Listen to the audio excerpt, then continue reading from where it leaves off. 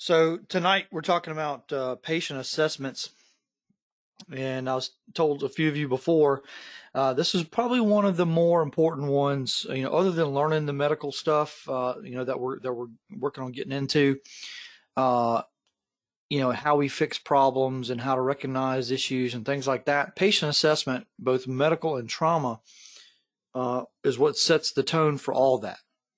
This is how we gain the information that we need in order to do anything about a problem. So whether somebody's in a car wreck or somebody is found unconscious and we have no idea what's going on, the patient assessment is how we go about getting that.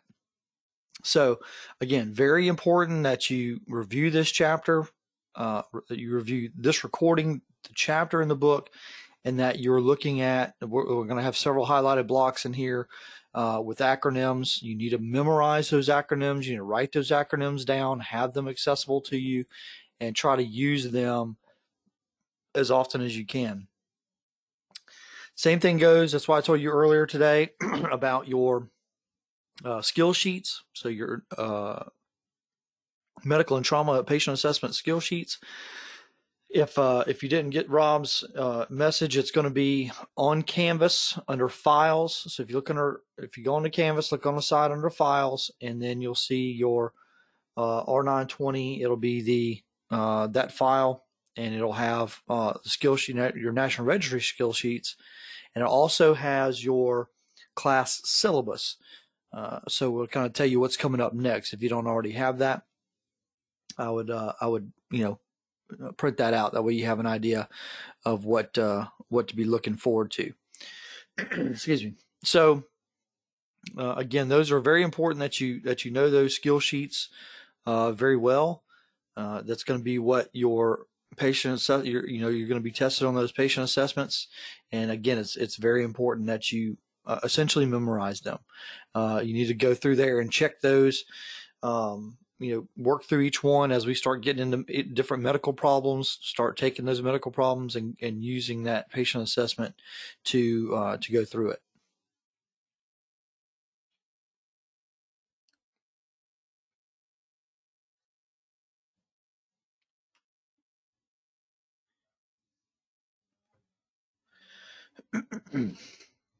All right, so scene size up is, kind of where everything starts at. Actually, it starts with the call. So even our patient assessment kind of starts with the dispatch. The information that we get from dispatch helps kind of set the tone. We're starting to go through that mental patient assessment in our head and working through what our potential problem is going to be, how we can work with it, what tools we have to fix that. Those types of things. Again, we have to just be fluid thinkers, okay? We can't just go, oh, that's what we're dispatched to. We get there, oh, dang, I don't know what to do now, okay? We have to be able to flip that pretty quick and go a different direction. So scene management, impact of the environment on patient care, especially in this area of the country, we deal with people who are in tree stands and in the woods, and we don't have a ton of high-rise buildings that we're having to worry with. But again, those are things that you can still see that in some of these urban areas where we're dealing with a patient who is, in some type of urban area as well. So addressing hazards, we're always looking for things that might hurt us, any potential violence that might come our way. The need for additional or specialized resources. First thing right off the bat, and if you look at those patient assessments, it write the number 4 or 5 down. Request additional EMS assistance if necessary. Okay, so it's pretty high up on the list. We need to make sure that we are addressing the need for that early, and then go ahead and call for it early. That way we can start and get some help there as soon as possible, and not having to wait till later. Standard precautions is going to be your number one thing, and that those standard precautions are your gloves, gowns, masks, any type of PPE issues that we might need.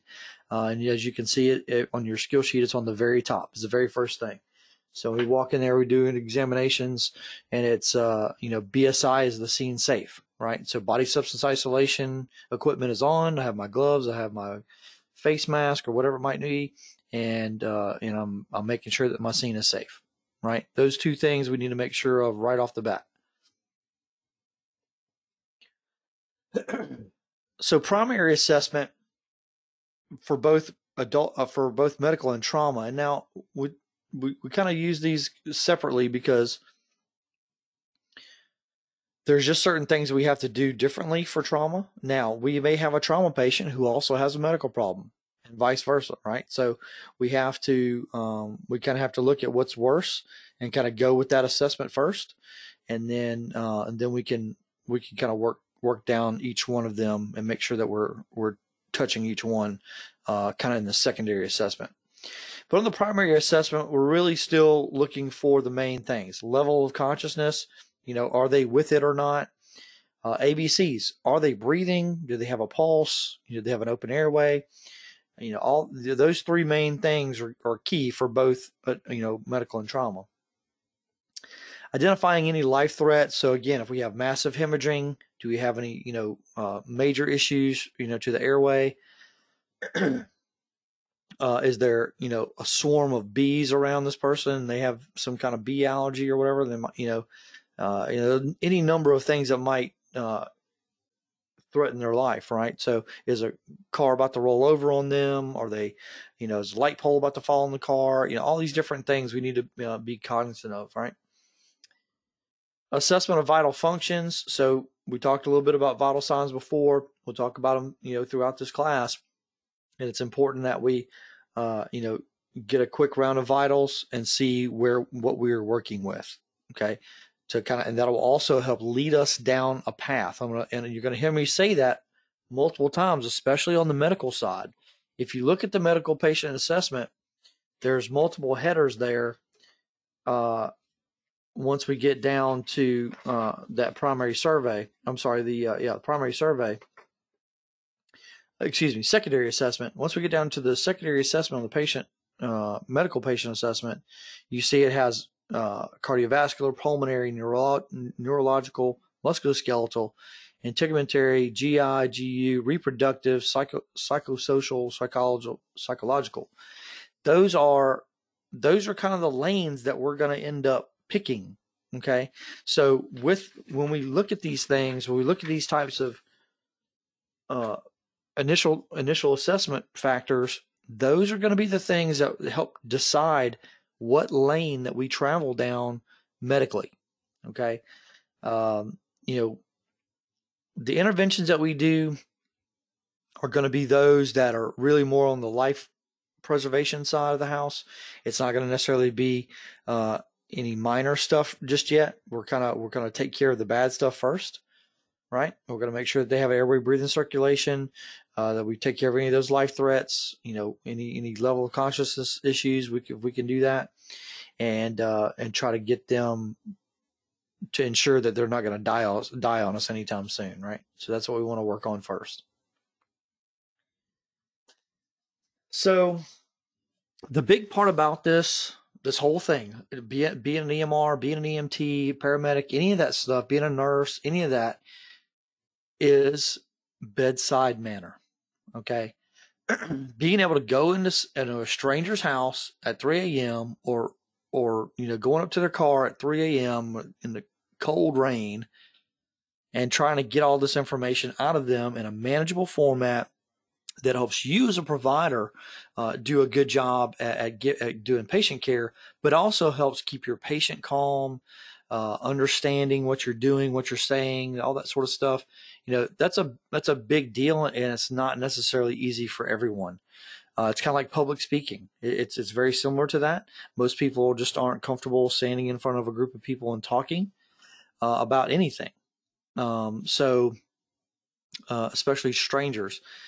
So when you're doing that, again, 3 a.m. in some stranger's house, and you're trying to get all this information, and they either have a decreased level of consciousness or they're just pissed off at the world and don't want to talk to you, any number of factors, it's challenging. Okay. So When you're trying to get history, we're talking about recent history. Okay. A lot of times they're going to want to tell you, some patients are going to tell you everything, and some patients aren't going to want to tell you anything. All right. They may not have been the one who called. The family member called, the wife, the husband called, and they don't want to go to the hospital. They don't want the fire department or the EMS to come, and they could care less. All right. So some of them are defiant. They will not. They could get out of my house, leave me alone. I don't want to talk to you. Things like that. So, and some of them just have to be coaxed a little bit. They just have to be softened up and warmed up to. And usually it's okay. Very small percentage are very persistent. So the biggest thing, if we can get out of them, is that chief complaint, right? And one of the ways we can do that is, why are we here today? Now, again, depending on the patient, sometimes they go, well, so why did you call us, or why are we here today? And usually you'll get, well, I didn't want you here. They called, or something like that, right? So you kind of have to watch what you say, how you say it, or listen to your dispatch information and see, if they say, the male subject was, passed out on the front porch, and his wife called 911 or whatever, right? So if you hear stuff like that, that's probably not the best way to go about, asking that question.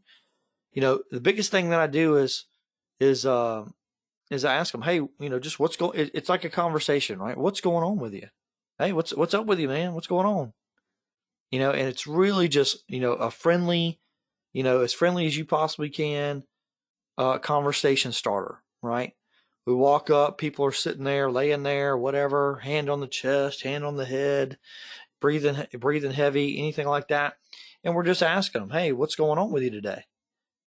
And a lot of times they go, oh, my chest hurts. Okay. All right. Chief complaint is chest pain. That's generally how that works. You get some that are, want to be comedians, and they want to pick and play too. And, you'll get some kind of, maybe joking type response or whatever. And so you have to go, well, I know you're here. I know we're here because your dog ate your lunch or whatever. But no, really, like, what, tell me, are you hurting somewhere? Are you feeling dizzy? Like, what's going on with you? Tell me why we're here. And, or tell me why they called, or tell me why you called, something like that. And that usually will kind of draw them into, hey, this is kind of serious. I need you to give me the actual thing, right? So again, it's a fine line between being rude and, not being rude, and being direct.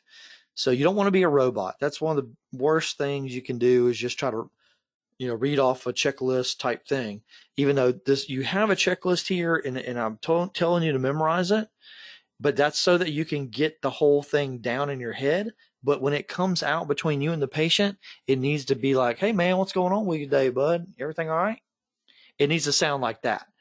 Okay. Now, again, we mentioned this before.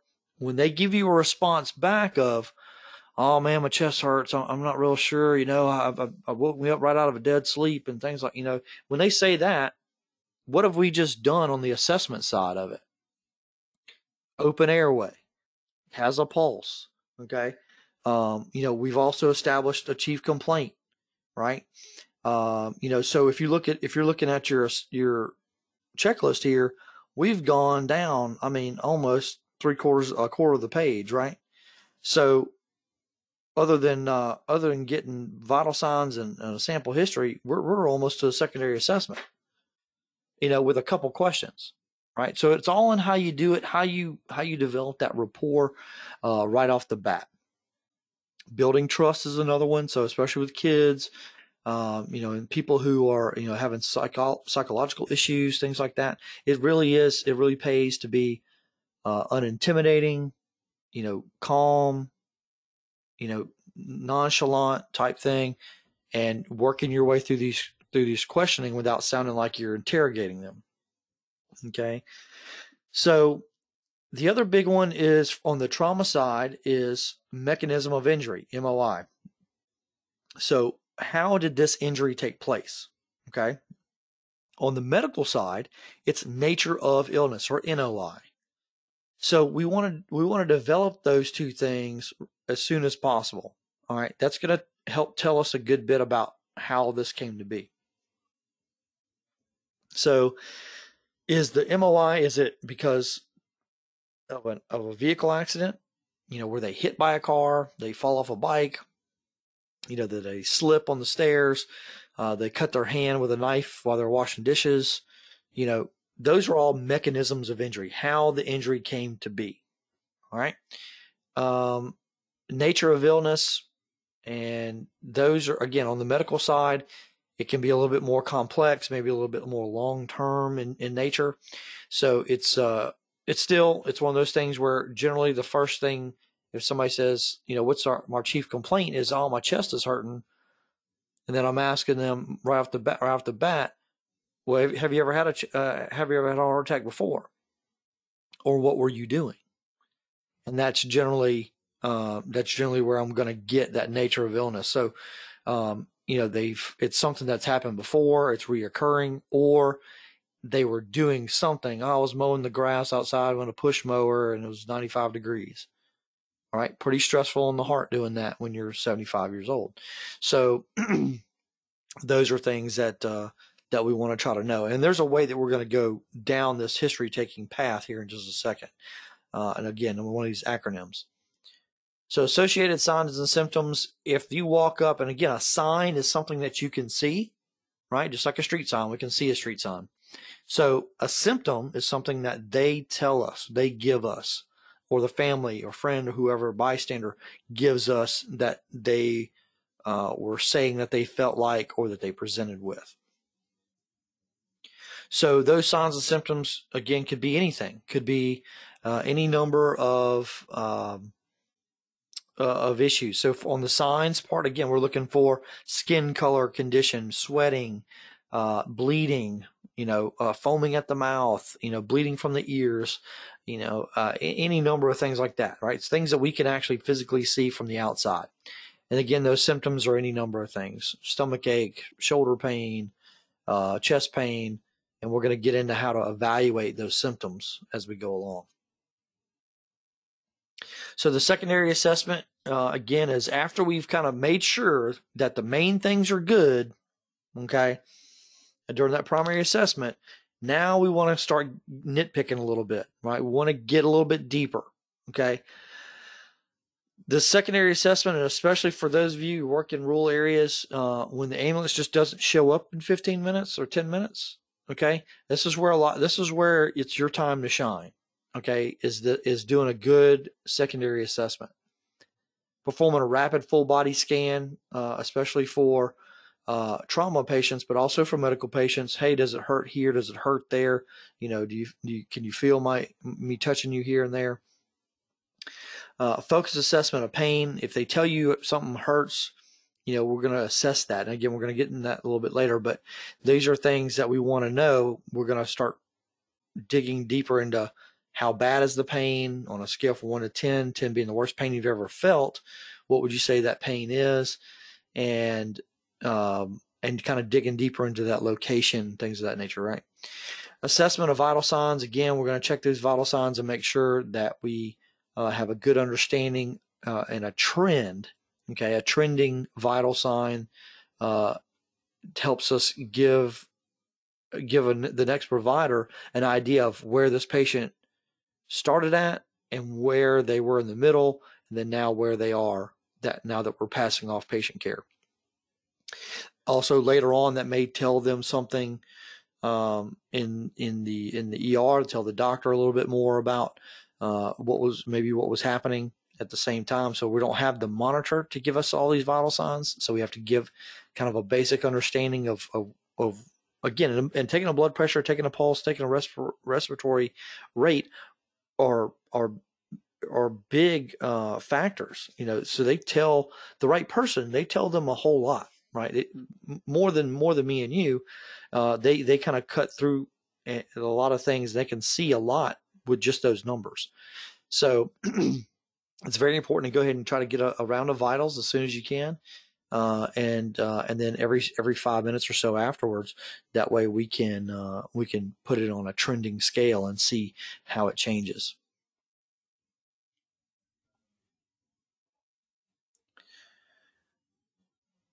So like I said, EMRs are usually the first ones to the scene.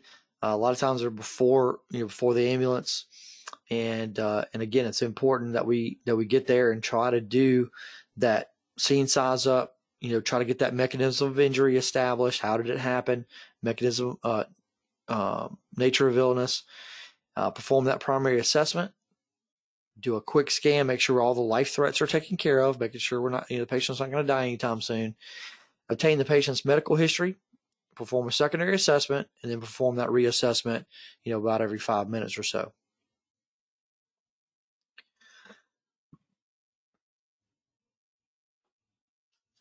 So this framework again helps us to have a guideline to go with. Again, patients kind of will give you sometimes will give you their life story right up front. They've been in the hospital numerous times. They've been through EMS encounters numerous times, and they know the answer to all your questions, and they'll just tell it to you. And so you almost have to kind of keep up. They're just like, "Hey, kid, come on, keep up. I don't have all day. I want to go to the hospital." Right? So they'll just give you everything, all their medicines, all their history, the doctor's names, and just everything, all the stuff. Right? So you kind of just have to start putting it in order, going back and making sure that you're not missing stuff. So big thing, safely approach an emergency scene. And like we said before, things that can hurt you are also things that can hurt your patient, right? So, but we want to be looking at making sure that those things aren't a life threat to us or our patient. Determine the need for additional help. We talked about that. Examine the patient to determine if the injury, if injuries or illness are present. Again, if you walk up and somebody's sitting there looking you in the face and able to, talk and explain things, again, we have a lot of answers. We have a lot of questions that have been answered already just by doing that. Okay. Obtain the patient's medical history. We're going to talk more about that in a second. Report the results to other EMS personnel. So typically we do that during that transfer of care. We typically don't get on the radio and do a whole lot of that unless the patient is a pretty serious patient, whether it's injury or illness, and the ambulance has got a little bit of a lag time. So we try to start getting that information out to the ambulance as soon as we can so they can start to make provisions, for maybe calling a helicopter or alerting a trauma surgeon or alerting some other type of specialist at the hospital to be on standby, those types of things. So the other big thing, especially on accidents and any type of trauma stuff, is number of people involved. That's, we talk about location of the incident obviously is important, main problem or type of incident, but we also need to know how many people we have involved. And that's one of the reasons why, if you ever listen to the radio, fire department radio, law enforcement radio, something like that, we're asking them, hey, how many people, were affected, how many people were in the vehicle, that sort of stuff. And dispatch is usually pretty good about trying to get those things for you.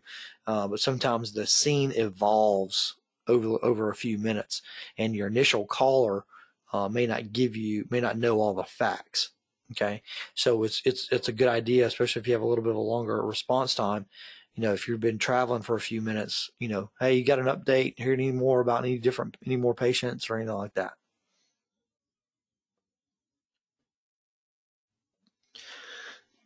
Other factors, again, time of day of the week, weather conditions.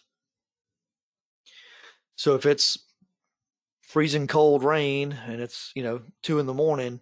and we're going to a wreck on the interstate, we got a bunch of safety factors to be thinking about, right? So right off the bat, we know that we're going to have some issues, and so that could be anything from traveling to and from.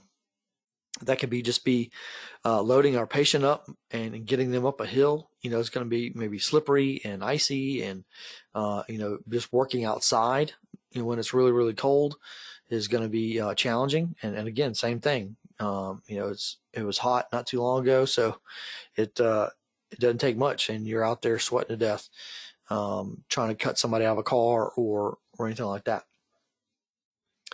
Try to mentally prepare for the situations you may find when you arrive on the scene. Like you said, when we get dispatched to a multi-vehicle incident, we got multiple people that are deceased. We have children that are involved, and all these other different types of things that kind of weigh on you a little bit. It's best to just go ahead and say, all right, well, I know that this is a high probability that I'm going to encounter these things, and I'm going to go ahead and make sure that I'm going to check them first, make sure that they are, absolutely, 100% deceased, and then we're going to go and take care of the patients that are viable that I can save, and then focus on that. And that's kind of the best way to go about it, is get those people out of the way and, and make sure that they are in fact deceased. And then we'll go ahead and focus on the issues that we can actually do something about. So again, we work with a lot of different agencies all over, just depending on where you're at and who you're working with. But there's law enforcement and other EMS crews, potentially fire departments, public safety entities, rescue teams, all sorts of different stuff that you may encounter. Especially down here, for those, everybody pretty much is from down here. So, we could have, if we would have gotten the impact from Sally that Orange Beach got, we would be in their shoes right now, and we would have teams from Alabama, teams from Louisiana, teams from Ohio, probably Illinois, stuff like that are down here, working with us. And we saw that during Katrina, and we had tons of different agencies from all over the country that were down here for a week, 2 weeks at a time, and were integrated with us. And so we were working with them, and so whenever we do that, it's always good to try to be ready to kind of go back and forth with these different agencies and let them do their part. But it needs to be some kind of a unified type command system, and work with each other to make sure that this incident gets taken care of safely. A big one for like vehicle accidents, but it could be, especially when we're dealing with traffic, or it could just be somebody, sick that's just wandered out in the roadway, right? It could be anything like that. It doesn't have to be an actual vehicle accident, but using our vehicle, whatever the vehicle it might be, fire truck, police car, ambulance, POV, whatever it is. If you're the first one there, let's try to use our vehicle as a kind of a blocker to ensure that, that you're not taking or you're not putting everybody in danger, and then we can kind of protect each other. Can everybody hear me?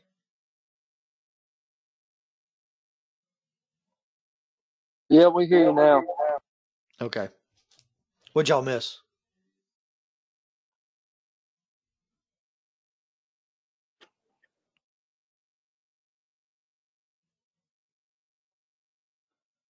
Hey, what was the last thing you guys heard? We heard about the teams in Orange Beach. Okay. All right. So was there something before that you guys missed?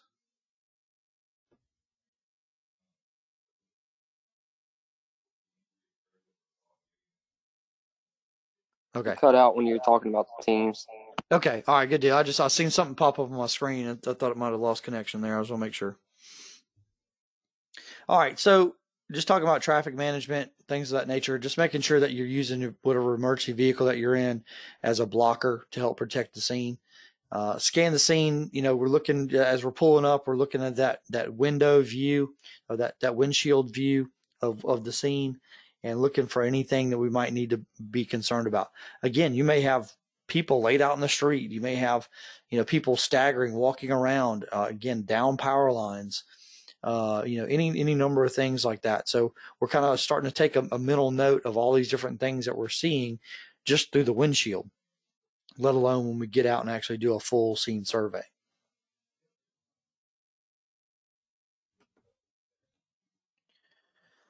So same thing, we're looking for visible hazards, crash or crime scene, electrical wires, traffic, gasoline, unstable buildings, surfaces, weather, crowds, any number of things that are possible. So there's all sorts of different things out there. Electricity is one of those that we can't really see it very much. Sometimes you get an arcing line or something like that, but nonetheless, it's usually, kind of hanging out there on the side or down in the bushes or something like that. And so just be really careful about those types of things and really do a good, scan of where you're at before you start walking up on stuff like that. Biologic hazards, hazardous materials, poisonous fumes. Don't get so tunnel vision that you miss stuff and that you're going in there blind. Okay. Really try to keep an open mind about what might be happening here. And that's another thing too, trying to ask dispatch, hey, what do we have on scene? What kind of vehicles are involved? If it's a freight truck, especially, what type of cargo are they carrying? Any of those things are helpful. It's unfortunate and it happens sometimes, but sometimes we have to say, hey, we're not going to go in there until we have some help. Okay. And, it's unfortunate for patient care and things like that. But, if something happens to you, then there won't be anybody to help the patient. So, again, recognize these things early, get the right people en route early, and let's take care of it as soon as we can so that we can get in there or that we can get the patients out and start treating them. So we talked about MOI and NOI, and again, those are big pieces of the puzzle. We want to know what happened before this or what caused this to happen so that we can start to go and pick that path. If you look there at the bottom, it says, do not rule out any injury without conducting a full body physical assessment. Again, this is another one in trauma where people start to see a lot of blood coming from somewhere, or they see a big broken bone or something like that, and they focus in on it and they miss all sorts of stuff. So it's very important that, especially in trauma, but even in medical, we're doing a full body exam, a full physical exam. We're rolling them over. We're looking at their back, their buttocks, back their legs, their feet, armpits, back of the neck, behind the ears, all these different types of things. You can be shot in the head and not know it. Okay. Adrenaline, just any number of, alcohol on board, drugs on board, any number of factors can dull your senses and your patient may not tell you that anything hurts or I don't feel anything or whatever.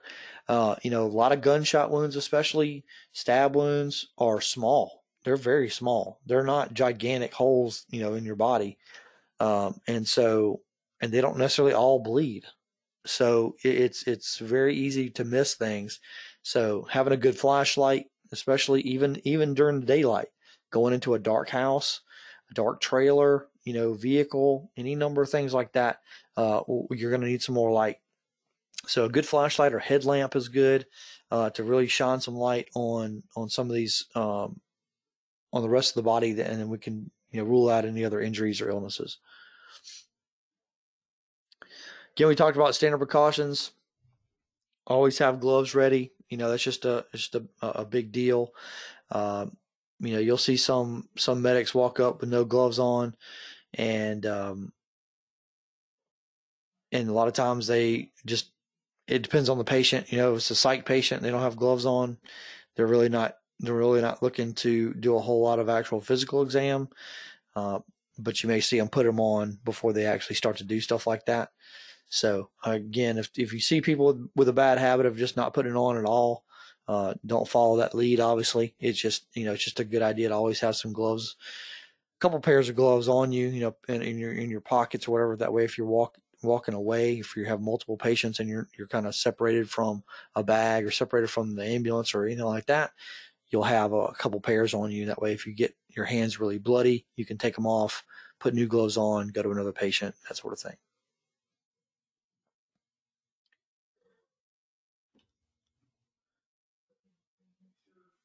So again, that primary assessment, like we mentioned, is key to ensuring that we don't have any issues with life threats. And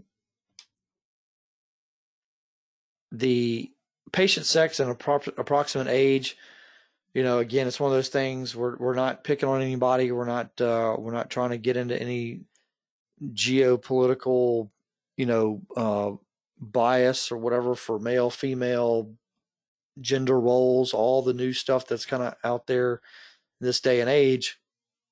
If it's one of those things where it's a male looks like a female looks like a male, if you have a question about it, female with an Adam's apple, these types of things it's important to just be nice about it, maybe be a little more quiet. Hey, what would you like? What's your name? And call them by their name instead of sir or ma'am, and or what they like to be called. But then at some point we're going to need to know, I need to know your legal name. I need to know your actual legal name. And then I need to know what your legal gender is, So again, some people could cause an uproar about it, right? You just have to be as sensitive as possible. Understand that this is, I'm not trying to be rude, but this is something that we need to have, for medical reasons at the hospital. This is why I need this information. It's not going to go past that.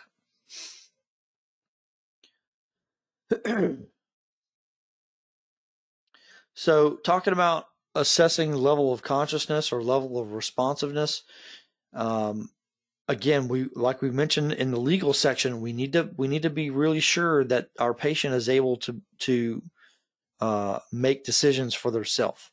Okay, and this is one of the ways that we go about doing that. So it's good, like I said before, to introduce yourself. Hey, I'm Justin. I'm with the fire department. I'm here to help you. Tell me what's going on today. What's happening? Why are we called? Why'd you call us? Things like that. And let them know that, hey, we're just here to help. Tell me what's going on so we can get you some help. Right. So we can use this scale, again, a very rudimentary scale, called the AVPU scale, and it's just an acronym, and it stands for 4 different things. Okay.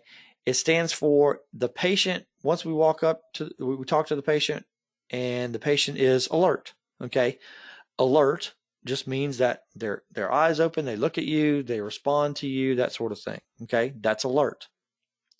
Now there's different levels of alertness. Okay. Somebody might be alert, but so kind of like the lights are on, but nobody's home. If you ever heard that. So yeah, they're alert. They can walk around, they can run a marathon, they can look at you dead in the face and blink their eyes and move their head and everything else, but they're not doing a whole lot. Okay. So the other one is verbal. Verbal means that they're not responding to verbal stimulus. So if I walk up and I go, hey Johnny, hey, and you get nothing, and then they wake up, or then they open their eyes, then they look at you, then they are responsive to verbal stimulus. Okay, so if it takes you yelling at them to get them to wake up, then it's verbal stimulus. Okay, that's their responsive level, is verbal. Pain is the same thing. If I yell and yell, they still don't wake up, and I pinch their foot, I maybe put a little pressure down on their sternum with my knuckle, okay, roll it around, cause a little bit of discomfort, and that causes them to wake up. It takes me having to create some type of pain for them to wake up. Then they have a painful stimulus. They're responsive to painful stimulus. So if you walk up, they're not alert, they don't respond to verbal or painful stimulus, they're unresponsive. Okay, so very simple. Just 4 steps. So if, paramedic walks up, and part of your assessment is, hey, we got Mr. Jimmy here. He's 79 years old. He's been, you'll hear me say he's alert and oriented times 0. Okay. He's unconscious. Right. So that lets them know that he, if he's, if he's alert and oriented times 4, then he's alert, right? If he's alert and oriented times 3 or 2 or 1, then we're kind of working our way back down the scale. Again, that's just me. You don't have to use that, but you can just say he's alert to verbal stimulus. Okay, that lets them know that, hey, he's kind of out of it, but he's still just kind of he still will arouse to us speaking to him. Again, same thing. We tell him, hey, he's only responsive to pain, and had to do a sternal rub on him, and that again tells him, hey, he's a little bit farther along in his consciousness. Okay, excuse me. So again, the reason for the lack of responsiveness or lack of consciousness could be any number of things.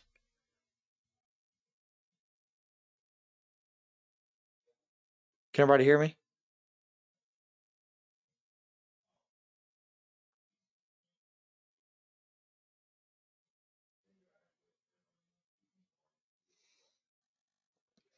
Can everybody hear me?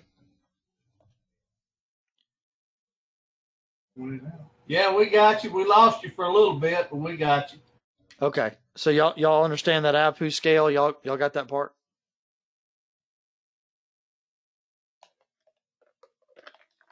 Yes. Okay, good deal.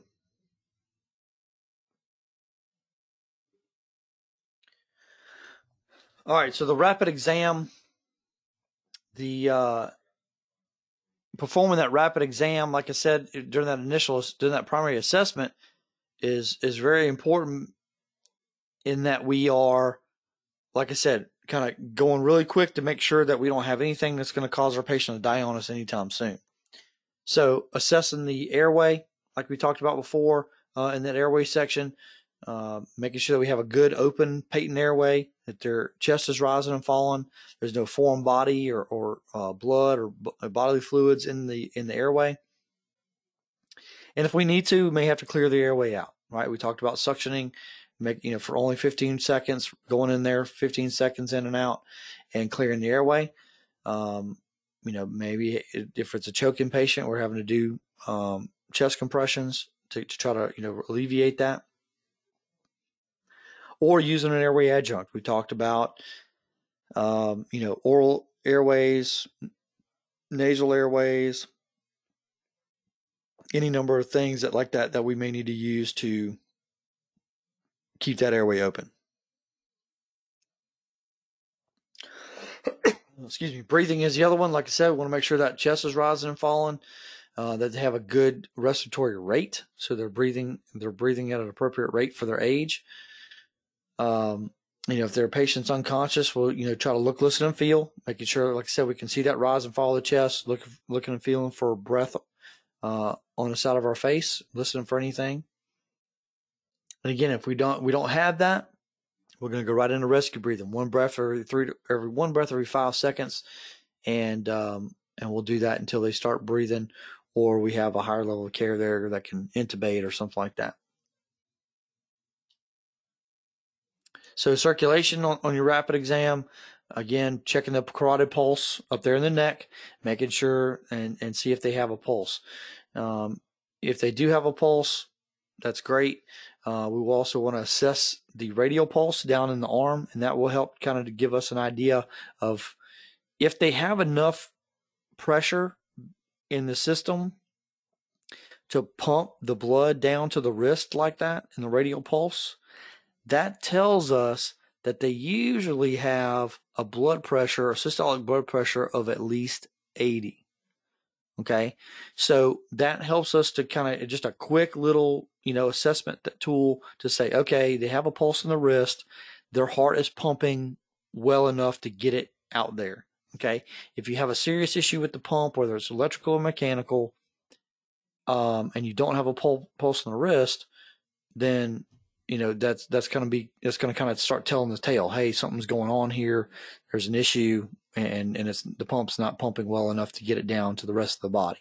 Okay.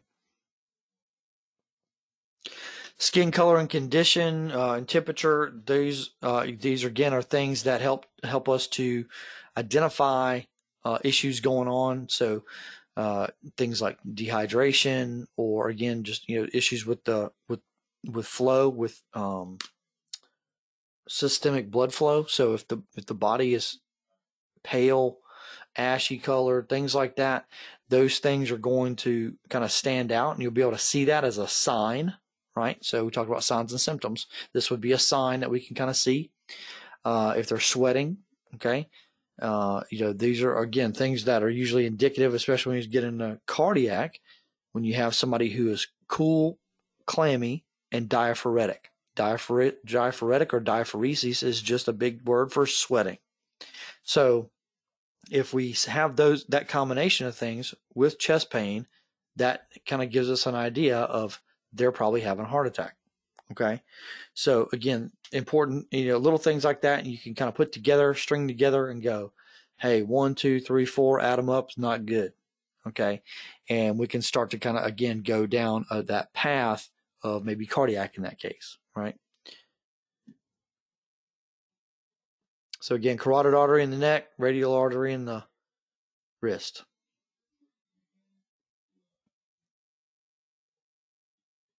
So talking about skin color and condition a little bit more, talk about pale. It's the whitish, indicating decreased circulation to that part of the body. Normally, in the Caucasians, it would be, more of a pink color. Even those that have a little bit more of a tan, you'd still see that that color of the skin.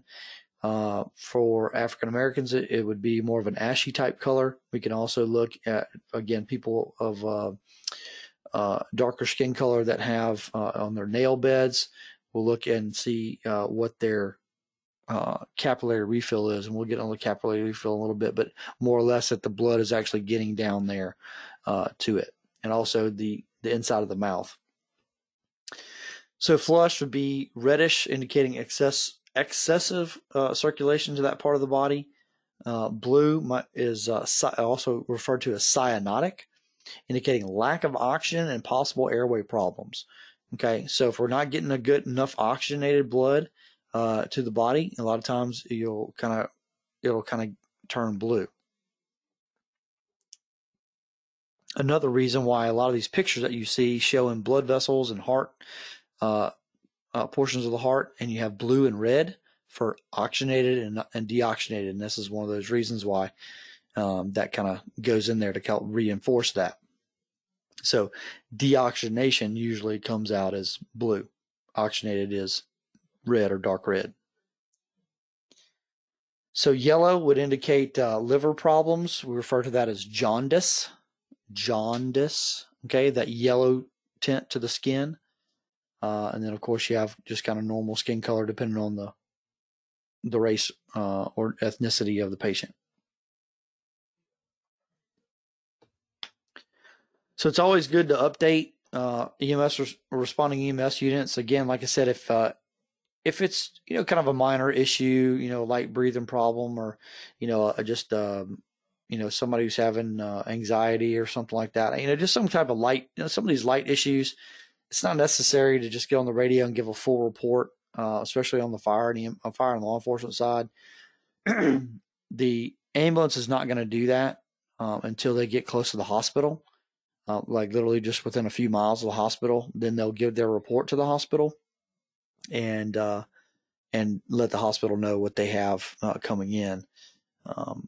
If it is a serious patient, absolutely, get a good, concise report, write it down, say it out loud first, and then get on the radio and say it.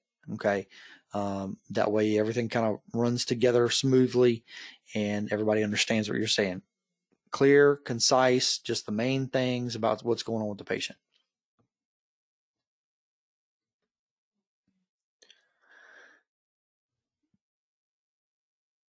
So again, investigating that chief complaint, we can start to get into, once you have command of this history taken, process, then you can kind of feel comfortable about bouncing around a little bit.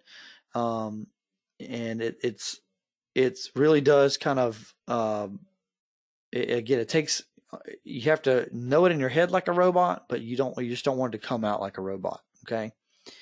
So don't allow a conscious patient's comments to distract you. Like I said, they will usually talk your head off or not say anything at all. So both of which are a challenge sometimes.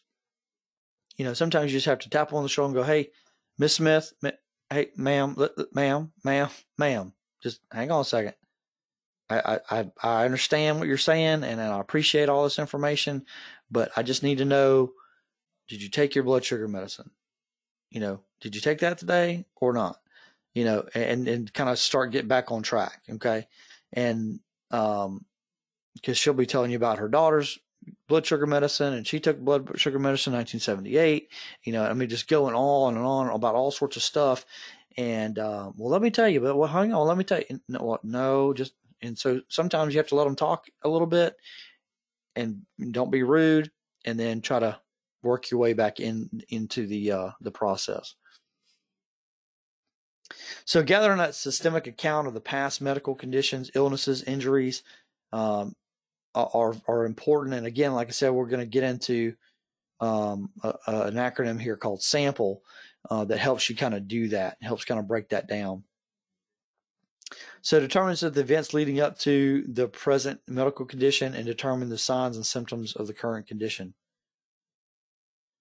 And again, all these things were, as they say it, okay, well, you're having chest pain. Okay, what where's the chest pain at? How bad is the chest pain? Right. So we're kind of clarifying questions. So we're getting some information, and we're going to clarify that information. Okay. So it either makes sense to you, it's going to make sense to the next person. So we try to do that in clear, systematic manner. Like I said, we're not trying to do open-ended questions that we're going to have them just rambling on about all the stuff that they've ever had going wrong with them. We want to try to get something that specifically talks about what's going on with them right now, and any major, like I said, relevant serious injuries, illnesses, surgeries, medicines. If it's over-the-counter medicine, if it's excessive, or if it's consistent over-the-counter medicine, allergies to any medicines, foods, seasonal allergies, those types of things are important, right? Because we may have to give them some medicine, and so we want to know if they have any allergies to that. So this is what I'm getting at here is the sample history, and we've already kind of touched on these things, but this is absolutely 110% something that I use till this day all the time. I'm saying it in my head, I'm writing it down. Okay, I may jump around these things just because the patient gives me certain information first, but absolutely 110% important that you do this. Okay, this sample. Okay, so if you haven't already done it, you need to write it down. All right. So the S stands for signs and symptoms. We mentioned that earlier, right? So what do I see? What will they tell me about it? Okay. So if they will tell you, well, how do you feel? What's going on? Well, I have chest pain, and my jaw kind of hurts, and my arm hurts up top, and okay, those are symptoms, right? Those are symptoms. These are things that the patient are telling you.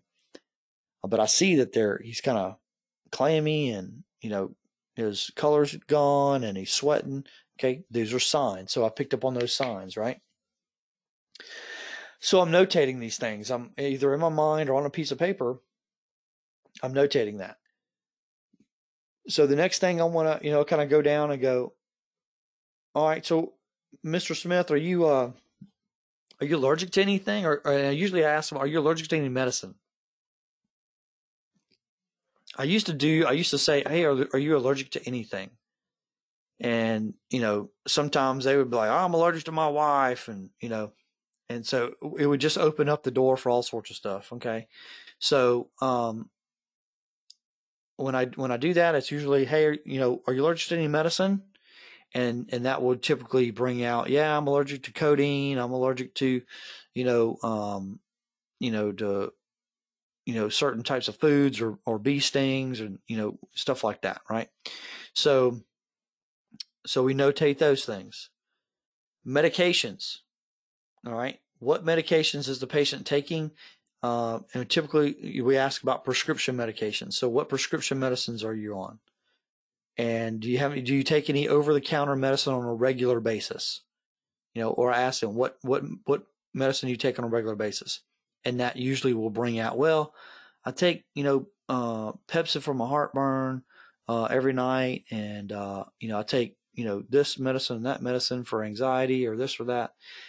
Some of it is completely useless for us. It has nothing to do with what we're dealing with, but we may not know that. Okay, we may not know that then. So it's important for us to get those medicines. Usually this is the point where I say, do you have those medicines with you? Or I ask the person, a bystander, usually a family member, something like that, hey, can you gather up those medicines and put them in a plastic bag for me or a paper bag? I'd sure appreciate it. Or do you have a list of them? And the ones that have been in and out of the hospital a long time, especially elderly folks, they usually have a list and a whole bag of 50 bottles of medicine. So it's important to get those, kind of sort through them, and you only need to take one bottle of each just so we kind of have an idea what's going on with it. And that way they can look at the hospital and see if they need to adjust anything, those types of things. So P stands for pertinent medical history, past medical history. So again, pertinent, right? What's important, so have you ever broken your leg before? Have you ever had pain in your stomach like this before? You've ever had, so you're having chest pain, you ever had any heart attacks, breathing problems? Sometimes you have to coax them through these things, okay? Some people just don't understand what you're talking about. And so, well, I don't know. I mean, I went to a doctor when I was a kid. No, sir. Have you ever had a surgery? Have you ever had, a problem like this before? Any major medical problems where you had to see a surgeon or a specialist or anything like that? And, oh, yeah, I had my kidney taken out. Well, that's good to know, right? So those things, sometimes you have to pull it out of them. And it's not always the ones that are defiant that you have to pull it out of. Sometimes people are just confused, especially if they're in pain or they're just, they're out of it. They've been up all night throwing up and they're just, sleepy. They're very lethargic. And so you have to kind of ease through things and dig it out of them. So last oral intake. So we just want to kind of have an idea of when they ate last. Depending on the medical condition or the issue that we're having, this can answer questions about dehydration, about glucose levels, salt levels, all these different types of things that affect the heart, breathing, any number of issues that they may be having, level of consciousness, can answer that. So again, just by asking these questions, we can answer a lot of the questions that we might have about the problem that they're having. So, when's the last time you had anything to eat or drink? You can ask it like that. When's the last time did you, if depending on the time of day, if it's 2 p.m, hey, did you eat lunch a little while ago? No, I had to skip lunch, stick to my stomach. I didn't feel like eating, Yeah, well, what'd you have for breakfast? Oh, well, I didn't have breakfast either, but I didn't take my medicine. Or I took my medicine, but I didn't eat, right? So depending on the type of patient we're dealing with, that's a big deal. You have to eat with some of these medicines, or you have to eat a meal and take the medicine for the whole thing to work out. So, so it's important to notate that. Then events leading up to, or events associated with. Again, it kind of goes into our mechanism of injury or nature of illness. So how did this come to be, right?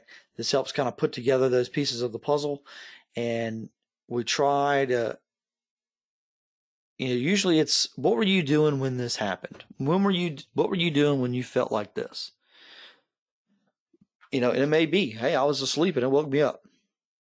And I started feeling this pain in my chest. I was just driving along and then all of a sudden I started feeling dizzy, right? Or it could be something that is contributing. I was jogging and I just decided I was going to do some sprints. I never do sprints, but I went ahead and did some sprints and see how it felt. And my chest started hurting. Okay. Well, there we go. We got to have a stressor there that might help, incite some type of issue with your heart. So again, these things are important to try to start digging down into a few of these things, and you're really going to help to answer some of the questions that you're going to have, that you would have for the issue that you're dealing with. Okay. Anybody have any questions on sample?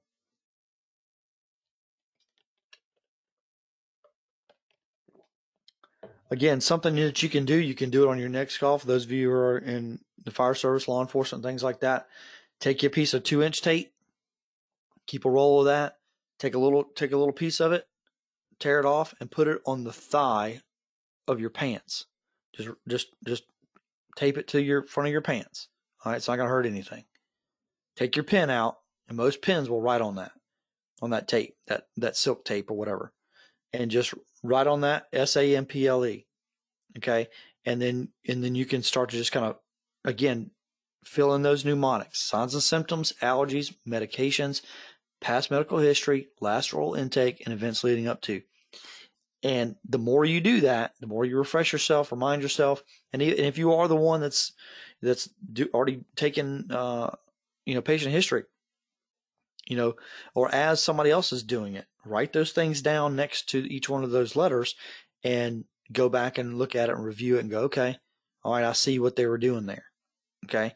And that's going to be one of those things that you just have to memorize. You have to use it.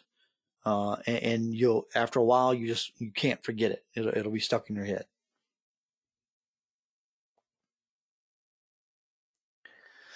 So before we get into secondary assessment, we're going to take about 10 minutes and let everybody get caught up. I guess my internet might be lagging tonight or something like that. So let it get caught up and see what the issue is with that. But so we'll come back in about 10 minutes.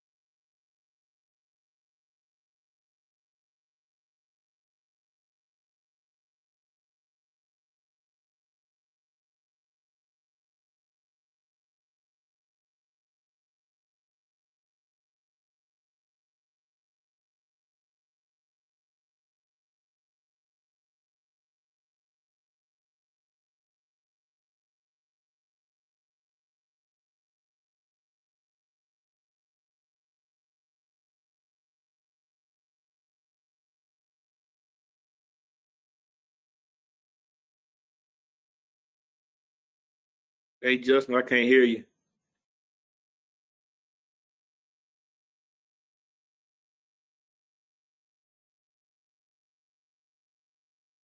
We're taking a break.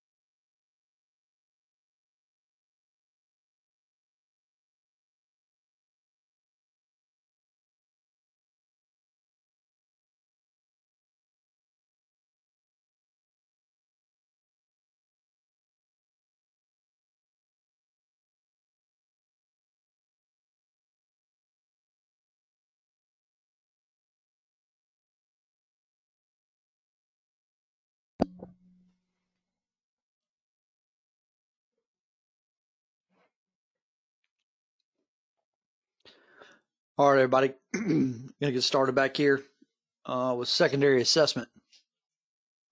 So, like I said, with primary assessment, we've identified any major life-threatening injuries, any life-threatening issues that might be going on with our patient, and we've assessed those. We maybe fix those, and then we are going into our history taking and making sure that we kind of have a general idea of what's happening here, right? We have a chief complaint.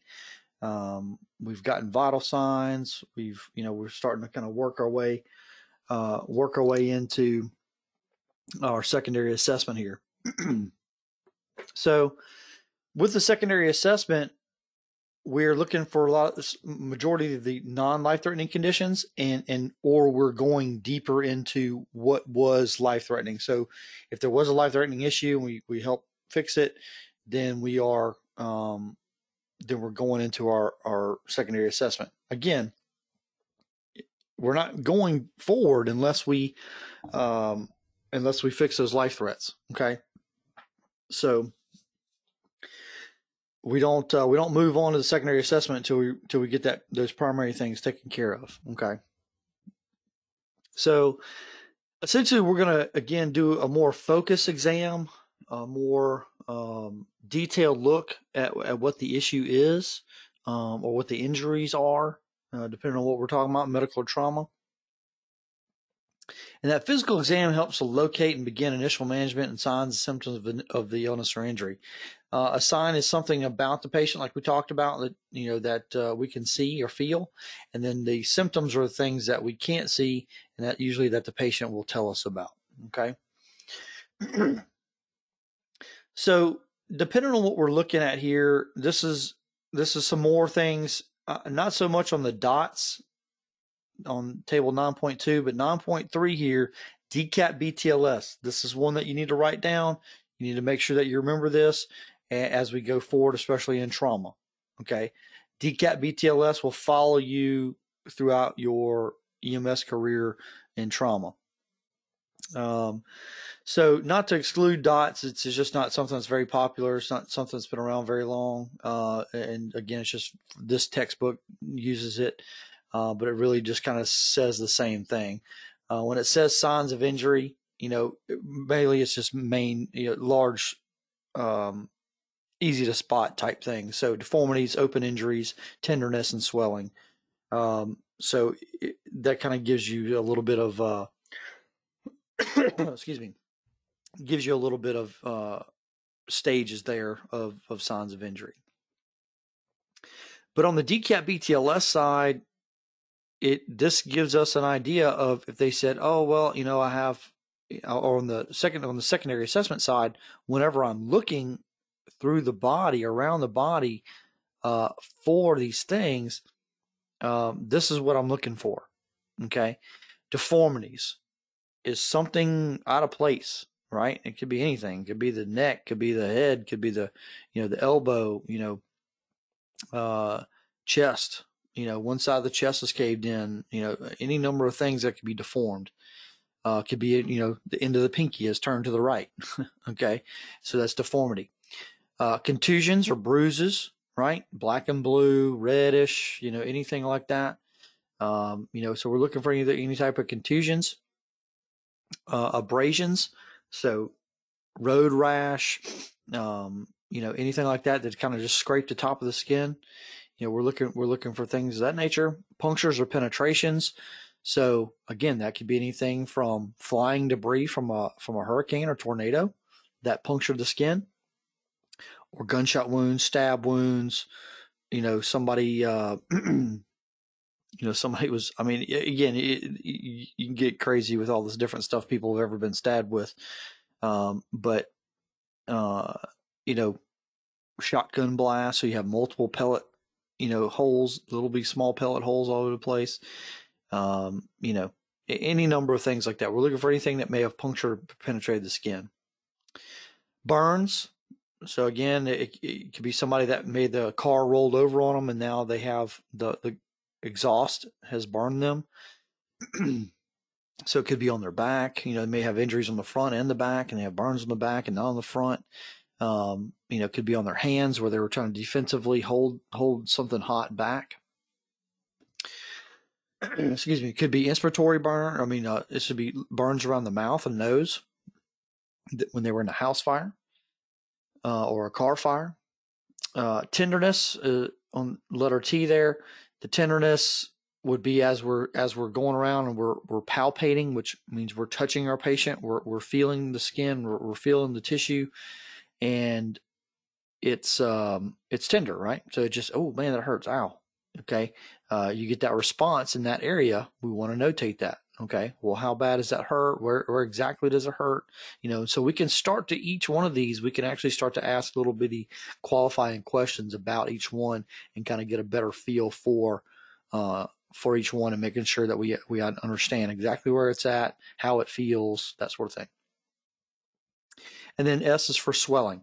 So if we have swelling, a lot of times it's usually a later stage, and maybe take several minutes for that swelling to start and to build up to where we can actually tell. So that may tell us that, hey, this thing's pretty serious. It's swelling up pretty fast. Okay. It's a very weak area, and so that area is more prone to swelling than others. But again, all these things help us to identify whether our patient is conscious or not. Okay, we can go down and look for all these different things. I don't have to ask them any questions. It's good, like I was telling you just a moment ago, that we can kind of qualify some of these things. But if we can't, again, we still can get a lot of good information by looking for DCAT BTLS in our trauma patients. So make sure you write that one down and memorize it.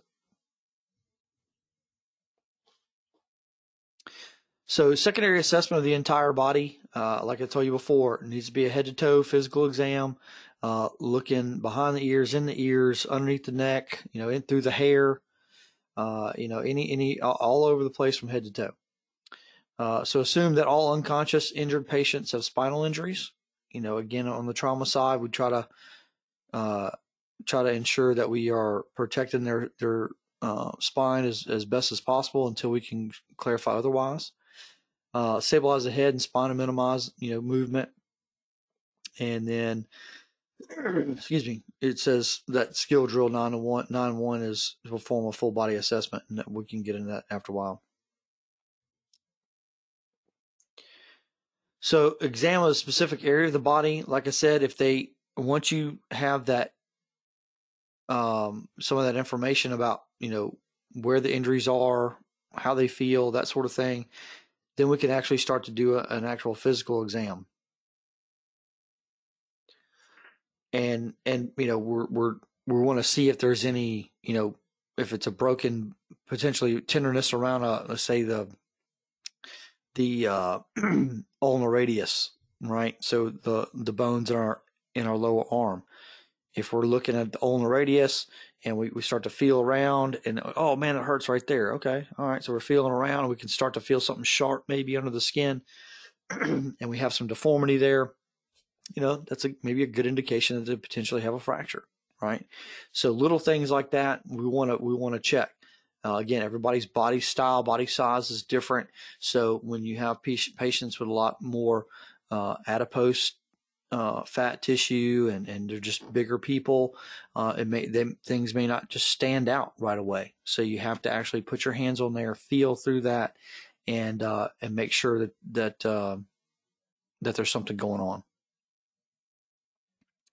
So we try to look at the worst things first, right? So as we went through our physical exam, we start to see those issues that are popping up, and we kind of prioritize them as things that may hurt our patient.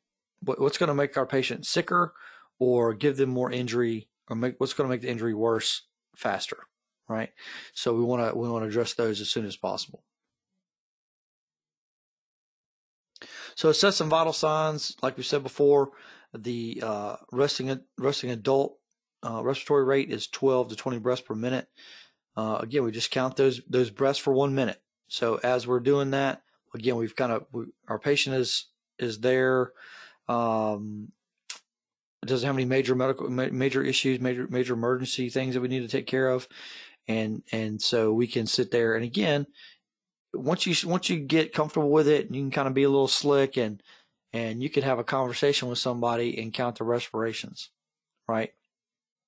You can sit there and check their pulse while they tell you stuff, So all these different things we can do at the same time, but it's not a problem.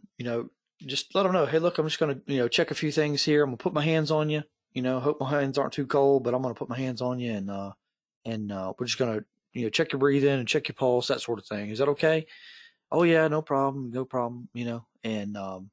And so we'll just do that. We'll kind of stand to the side. You can put your hand on their chest, however you want to do it. But we're really just looking for that chest rise and fall. We're looking for that 12 to 20 breaths per minute for over the course of about 1 minute. Check the breathing rate and quality. Is it hard for them to breathe when they take a big deep breath? Is it painful?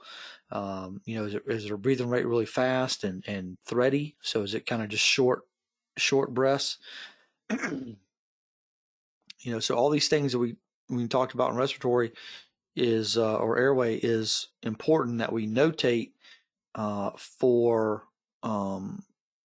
going forward, and we can start to see, is whatever their chief complaint is that making their breathing worse? Is this what's causing that?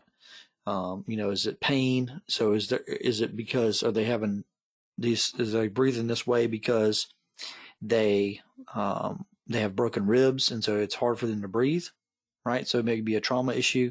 So any number of different things that can cause that, but that's one of the things that we want to notate is their breathing rate and quality.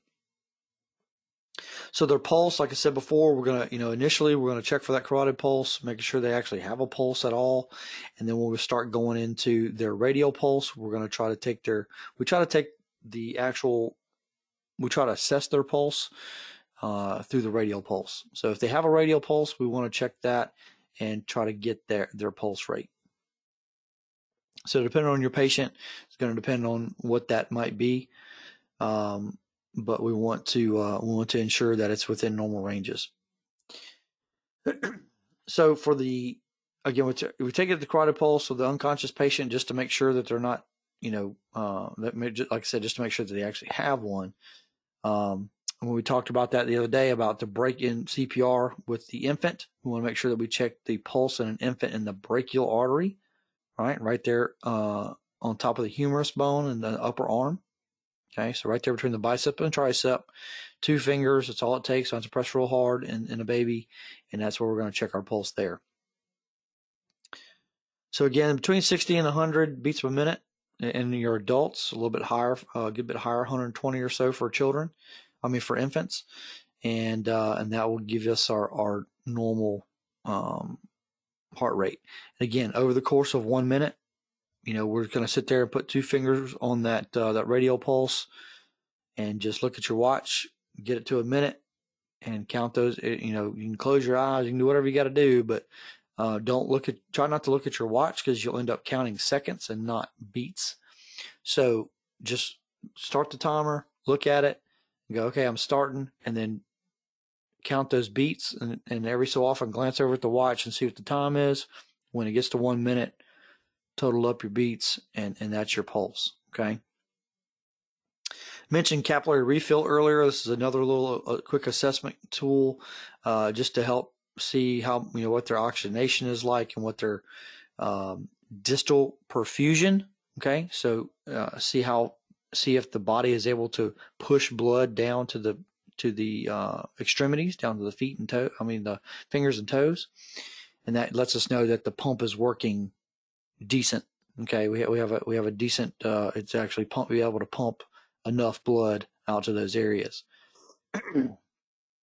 So we do that again. Usually, just one of the main, one of the 2 or 3 fingers of the hand, right there at the nail bed. We literally just take our thumb and forefinger, put it on the top and bottom, press down on the nail bed. Not super hard, doesn't take much.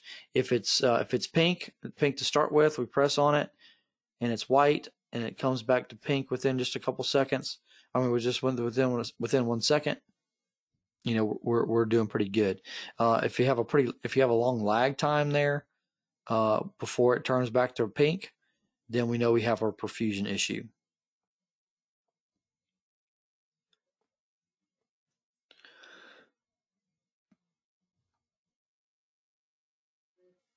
So blood pressure. Again, we get into skills. We'll actually take blood pressures and all that sort of stuff, and you guys will be sick of doing that. But it's important to get these things right. It's not always the easiest. Not everybody has good pressure to get one with. Sometimes they're really weak and hard to hear. Sometimes the environment that you're in makes it hard to hear.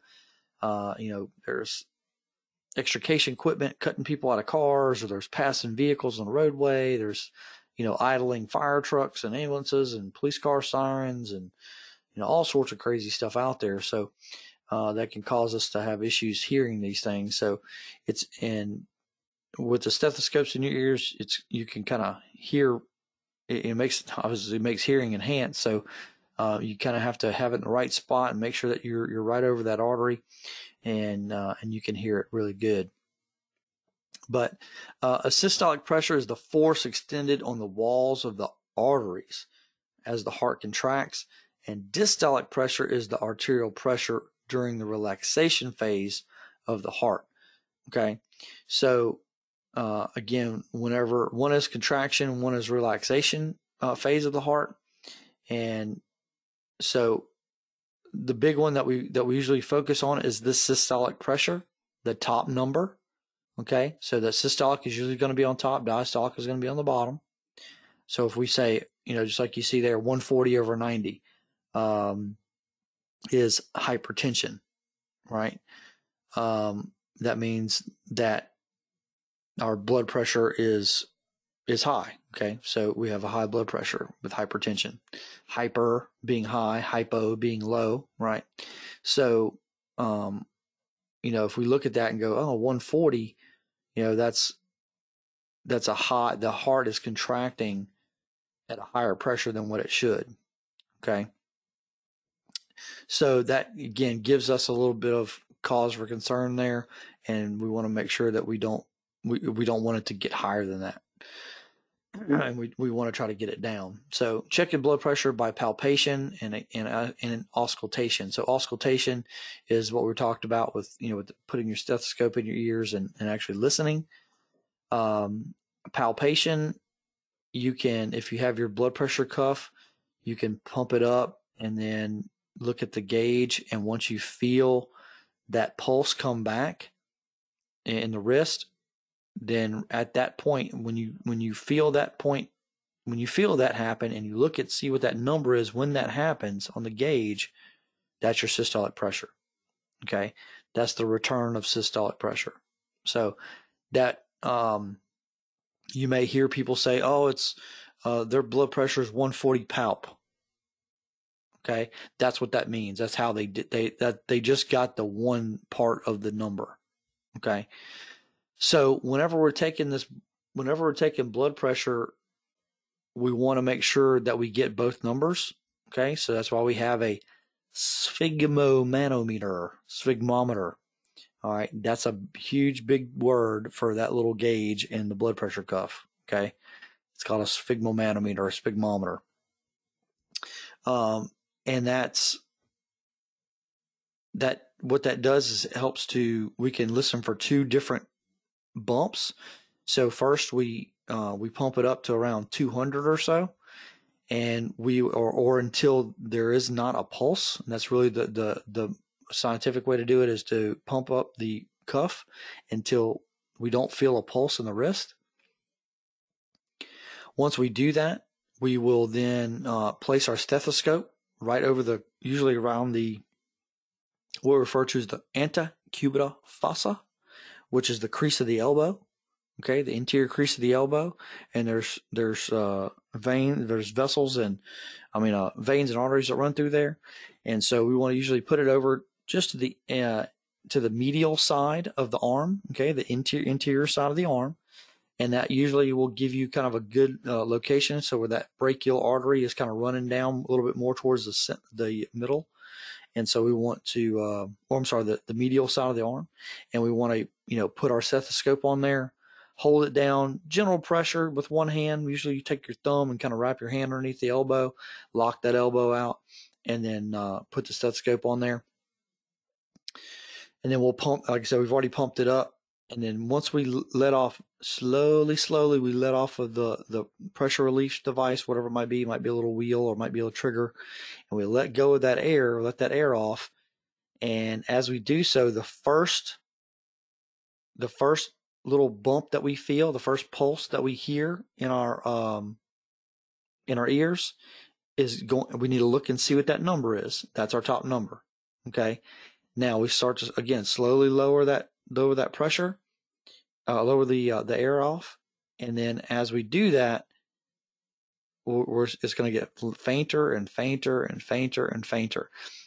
The last thing that we hear, the last little bump that we hear, that's going to be our bottom number. Okay. That's going to be our diastolic number. Okay. So first bump is systolic, last bump is diastolic. Okay. Not difficult, just takes practice, takes listening to it.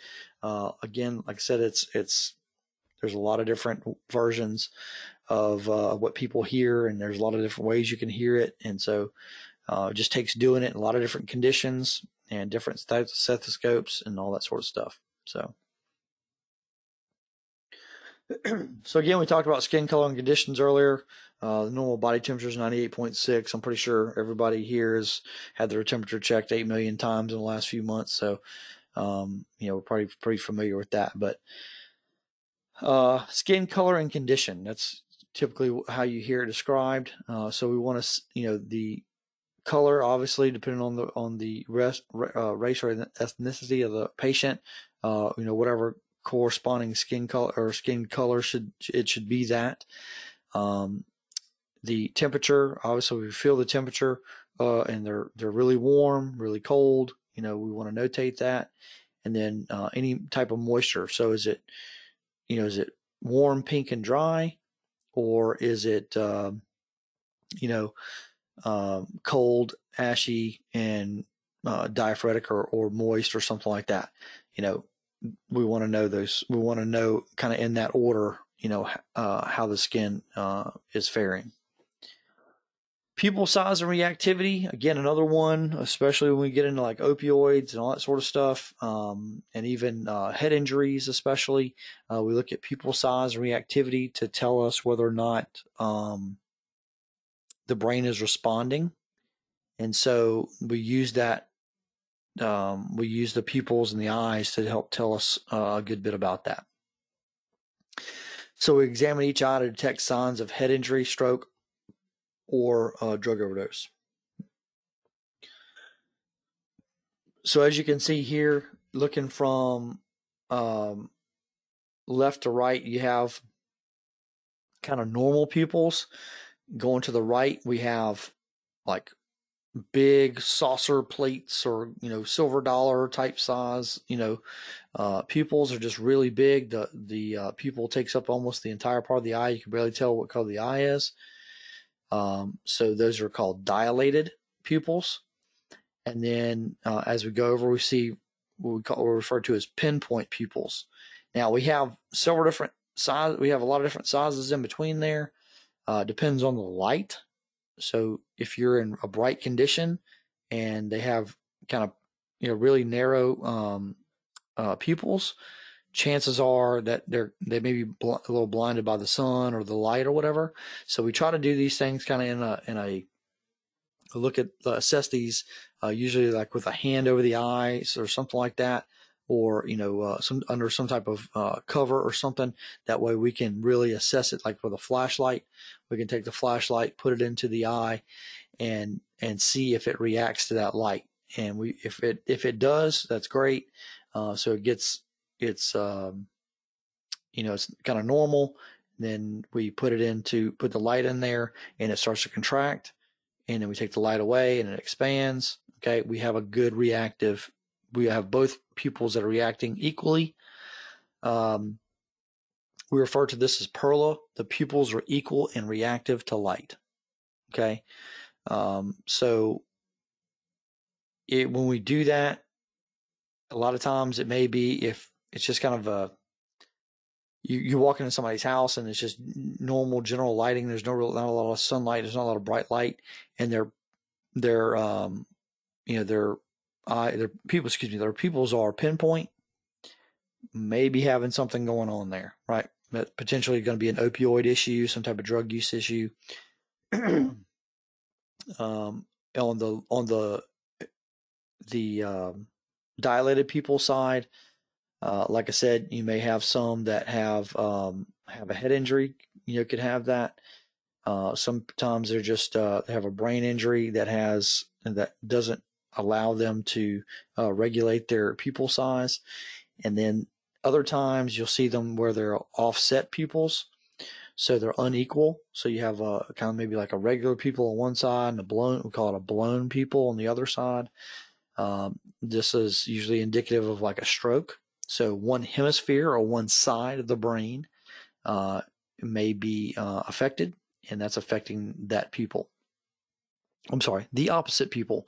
So if you don't know that, the left hemisphere of the brain, the left side of the brain controls the right side of the body, and the right side of the body controls the left. The right side of the brain controls the left side of the body. So it's so that's kind of how we look at that. So if we have a blown pupil on the left, patient's left, then typically it's going to be some issue with the right side of the brain.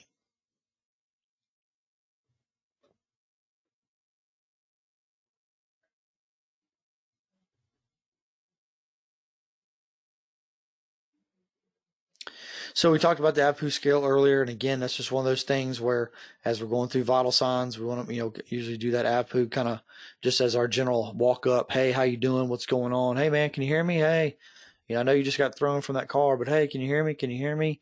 And that, again, we'll kind of work down that APU scale and see where we sit, and then we'll go through obviously our vital signs a little bit after that. So reassessment, like I said before, and this is one of the things that I harp on, with EMT students and first responder students is, you need to be I personally feel like, and professionally feel like you need to be at a level, regardless of what your certification level is. I think you need to be at a level of comfortability with this stuff. If you're going to do it for real, you need to be at a level of comfortability where you can feel comfortable being with that patient for half an hour. Okay. And depending on what your skill level is and things like that, your certification level, obviously longer than that.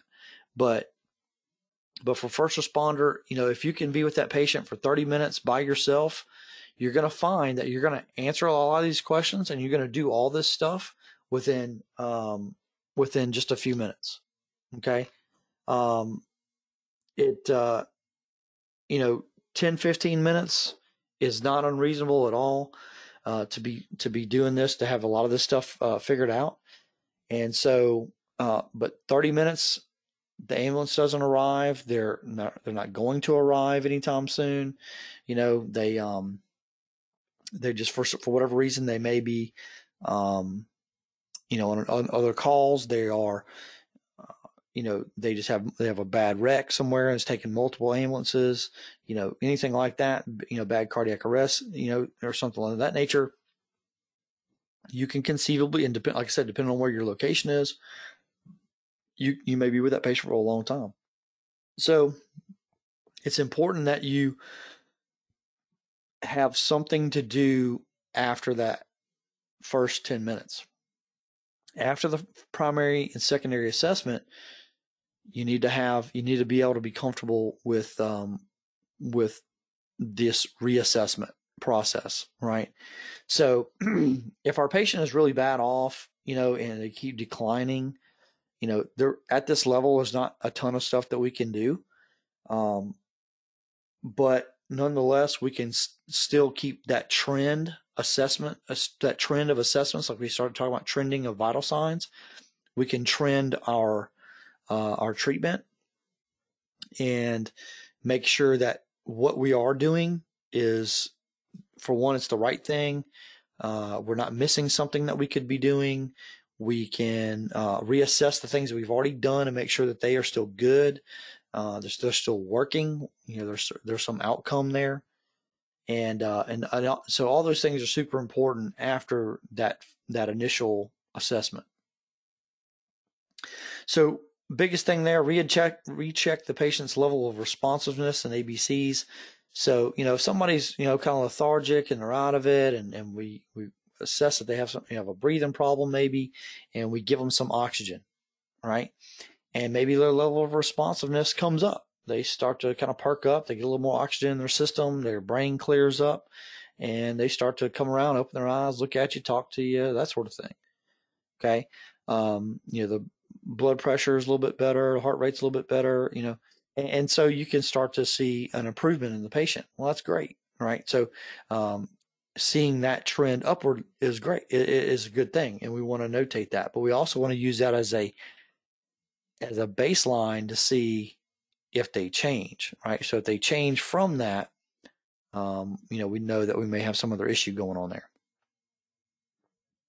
So continue to maintain open airway, monitor their breathing.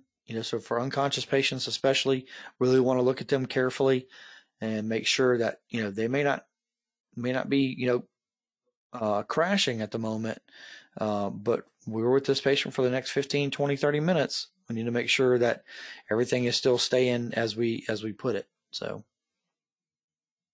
reassess some vital signs. So that blood pressure, pulse, heart rate, skin color and condition, all those things we can go back through, check them again. Don't shortchange them. Don't shortchange yourself. Go back through each one of those, do each one again every 5 minutes or so, and make sure that everything is the same. Again, we're trending our vitals and writing those things down in order, so we can the time that we took those vitals, and that way we have a good picture forming of what's going on with our patient.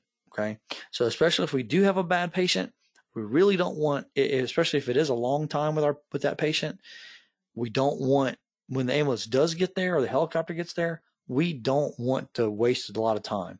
We want to be able to give them a good, concise report and let them know that this is what we've done. This is what the patient's been doing, and I can show you this on paper. This is what the patient has been doing, and they're ready to go. They're packaged and they're ready to go, right? So they should realistically, they should be able to do a few things, talk to them for a second, or let them take another quick look at their vitals and signs and symptoms, and then check out. So if you can do that, that's part of that golden hour. That's part of what makes a first responder invaluable, is that, or makes them so invaluable, is that they can cut down the time needed on scene, right? So if you're doing a good job there, there's no reason why they need to sit there and redo everything you just did. Okay, they need to take that patient and get going and bring them to a higher level of care. So, especially if we can talk to them, we can reassess that chief complaint. Hey, now I know you said your chest was hurting. It was on a scale of 1 to 10, 10 being the worst pain you've ever had in your life, and you said it was an 8 when I first got to you. What do you think it is now? Oh, it seems to be about a 6 now, or oh man, it's a 10. Oh man, it's hurting worse, right? So we can again start that trending on the pain scale. We can assess those numbers, see if they come up or down on the chief complaint side, and see if anything has changed with that. Well, my chest doesn't hurt as much, but I'm just having difficulty breathing. All right, so we can start to kind of factor in those differences in what's actually going on. So the effectiveness of treatment. So as we do things for the patient, whether it's whether it's oxygen, or we're assisting them with some type of medicine, or any number of things that we might do for them, did it work? Did it help? Did it improve the patient's condition?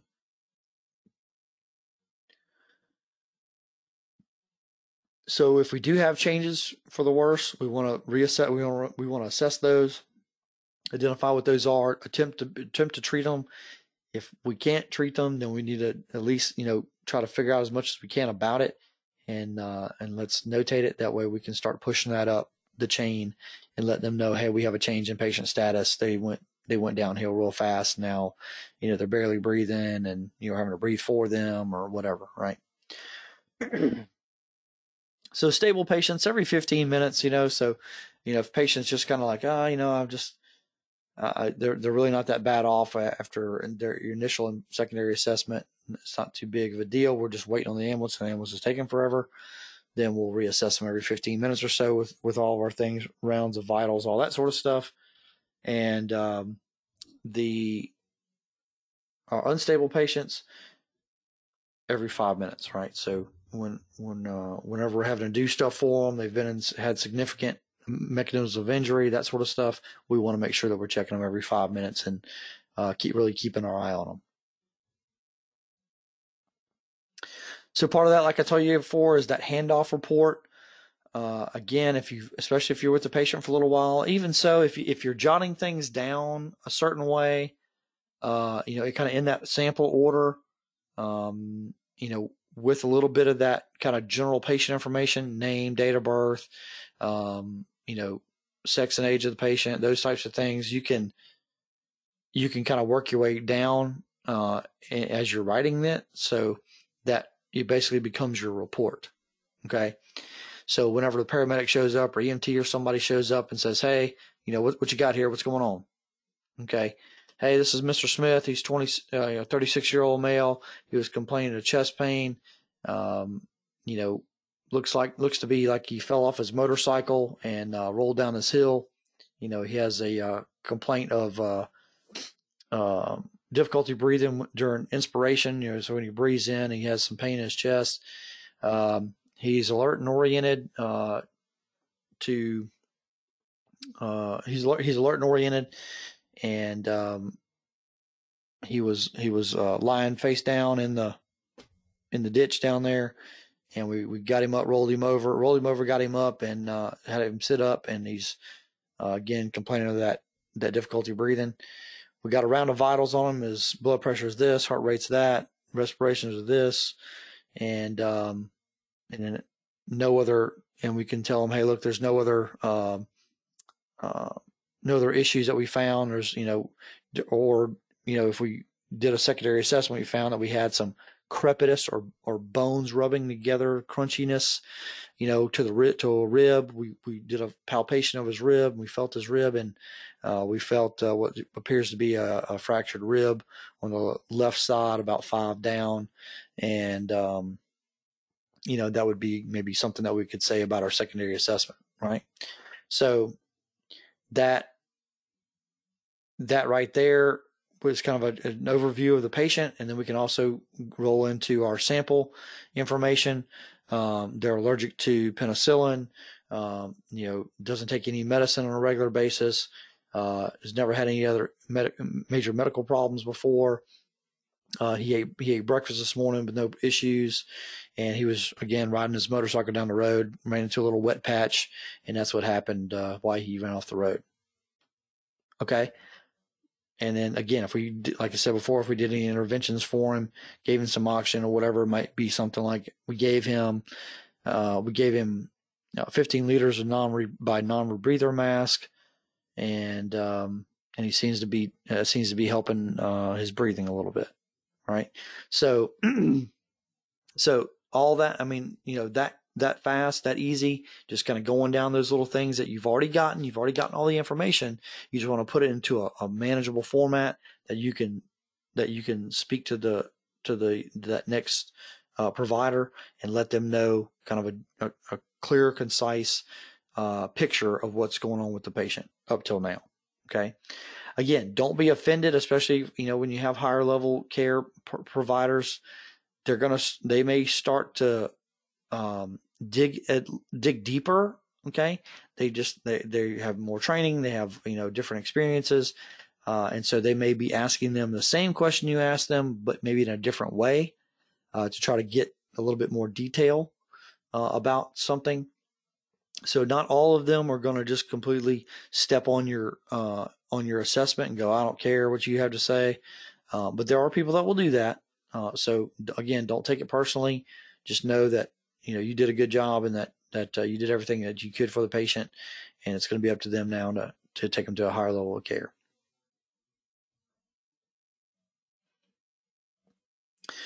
So like I said, we have we kind of have it broken up into trauma and medical patient assessment. And again, that's like I told you before, we can have a trauma patient who has medical issues, and vice versa. Somebody had a heart attack, right, as they were driving, and then they hit a tree, and now they have a head injury. Okay, so that's an issue, right? That's happened. So these types of things do happen, and so you have to be prepared to kind of look at the worst thing, the thing that's going to kill them first, and start going with that, right? So we're going to go down. If you look at your skill sheets, it's kind of right about the middle there. Once you get through that primary survey, primary assessment, and history taken, then we start to break off, right? We break off into those issues of more importance, or things that we are looking at more in depth. So whether it's a medical patient, we want to look more deeper into their cardiac history and how many heart attacks they've had and how much their chest pain is and all this other stuff. On the trauma side, we're looking more about, are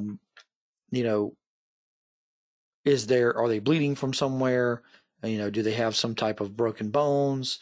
Anything that's going to affect their airway? Any of these types of things, and we're really kind of focusing on those cervical spine issues, brain injury issues, fractures to the skull, all these different types of major issues. We want to make sure that we are really touching on them specifically, and getting down to how bad this might be. So all the things that we just looked at with DCAT BTLS, pupillary reactions, all these different types of things that we're looking at on both the trauma and medical side are important as we go down this list and into secondary assessment, and we're really starting to dig a little bit deeper into each one. And as we go into each one, we'll touch back on these so that you kind of see how the assessment plays into the actual medical or trauma problem that is actually presented.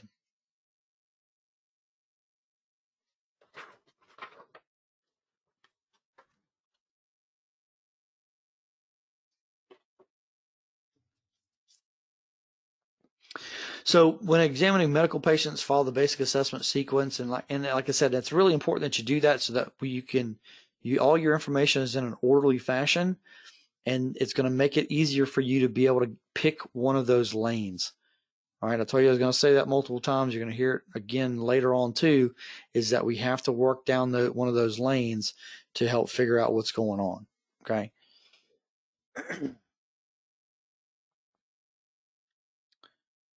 So don't jump to conclusions. Don't try to, and the other thing too, at this level, especially, and we tell us the EMTs, we're not diagnosing patients. Okay. We do not diagnose patients. Doctors diagnose patients. So, but at some point, our biggest thing is that we're really going to focus on that chief complaint. If it's an unconscious trauma patient, then we're going to try to figure out their chief complaint. Essentially the thing that's going to kill them the fastest, right? So that's what we're focused on. Medical patients, unconscious medical patients, same thing. We're really working on utilizing the patient's body and our vital signs to give us where the problem lies. Okay, so that's where that's really part of the big part of the puzzle with unconscious patients is trying to search out and find what the actual problem is. So a lot of stuff here. This is not all inclusive. I'll tell you that. There is definitely a lot of different things out there that you can run into. Hang on just one second. So there's a lot of different things out there that you'll run into.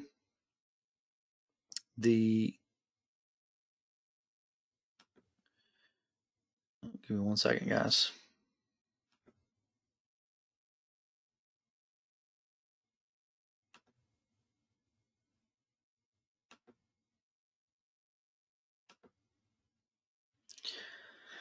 All right. So again, a lot of things you can run into, with patient assessments, and sometimes stuff is just coming at you so fast that it's really hard for you to tell the difference and trying to get all this information. And realistically, especially trauma scenes or crazy medical scenes with a lot of family and friends, and or maybe in a crowded area in a movie theater. I mean, whatever it might be, you really have to cut through all the stuff and work your way down.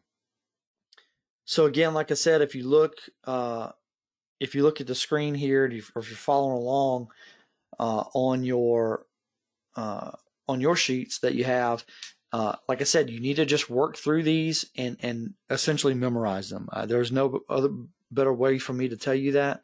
I know it's a lot to try to memorize trauma and medical, but once you start talking your way through it, you start applying the things that you're going to learn, it will get easier for you.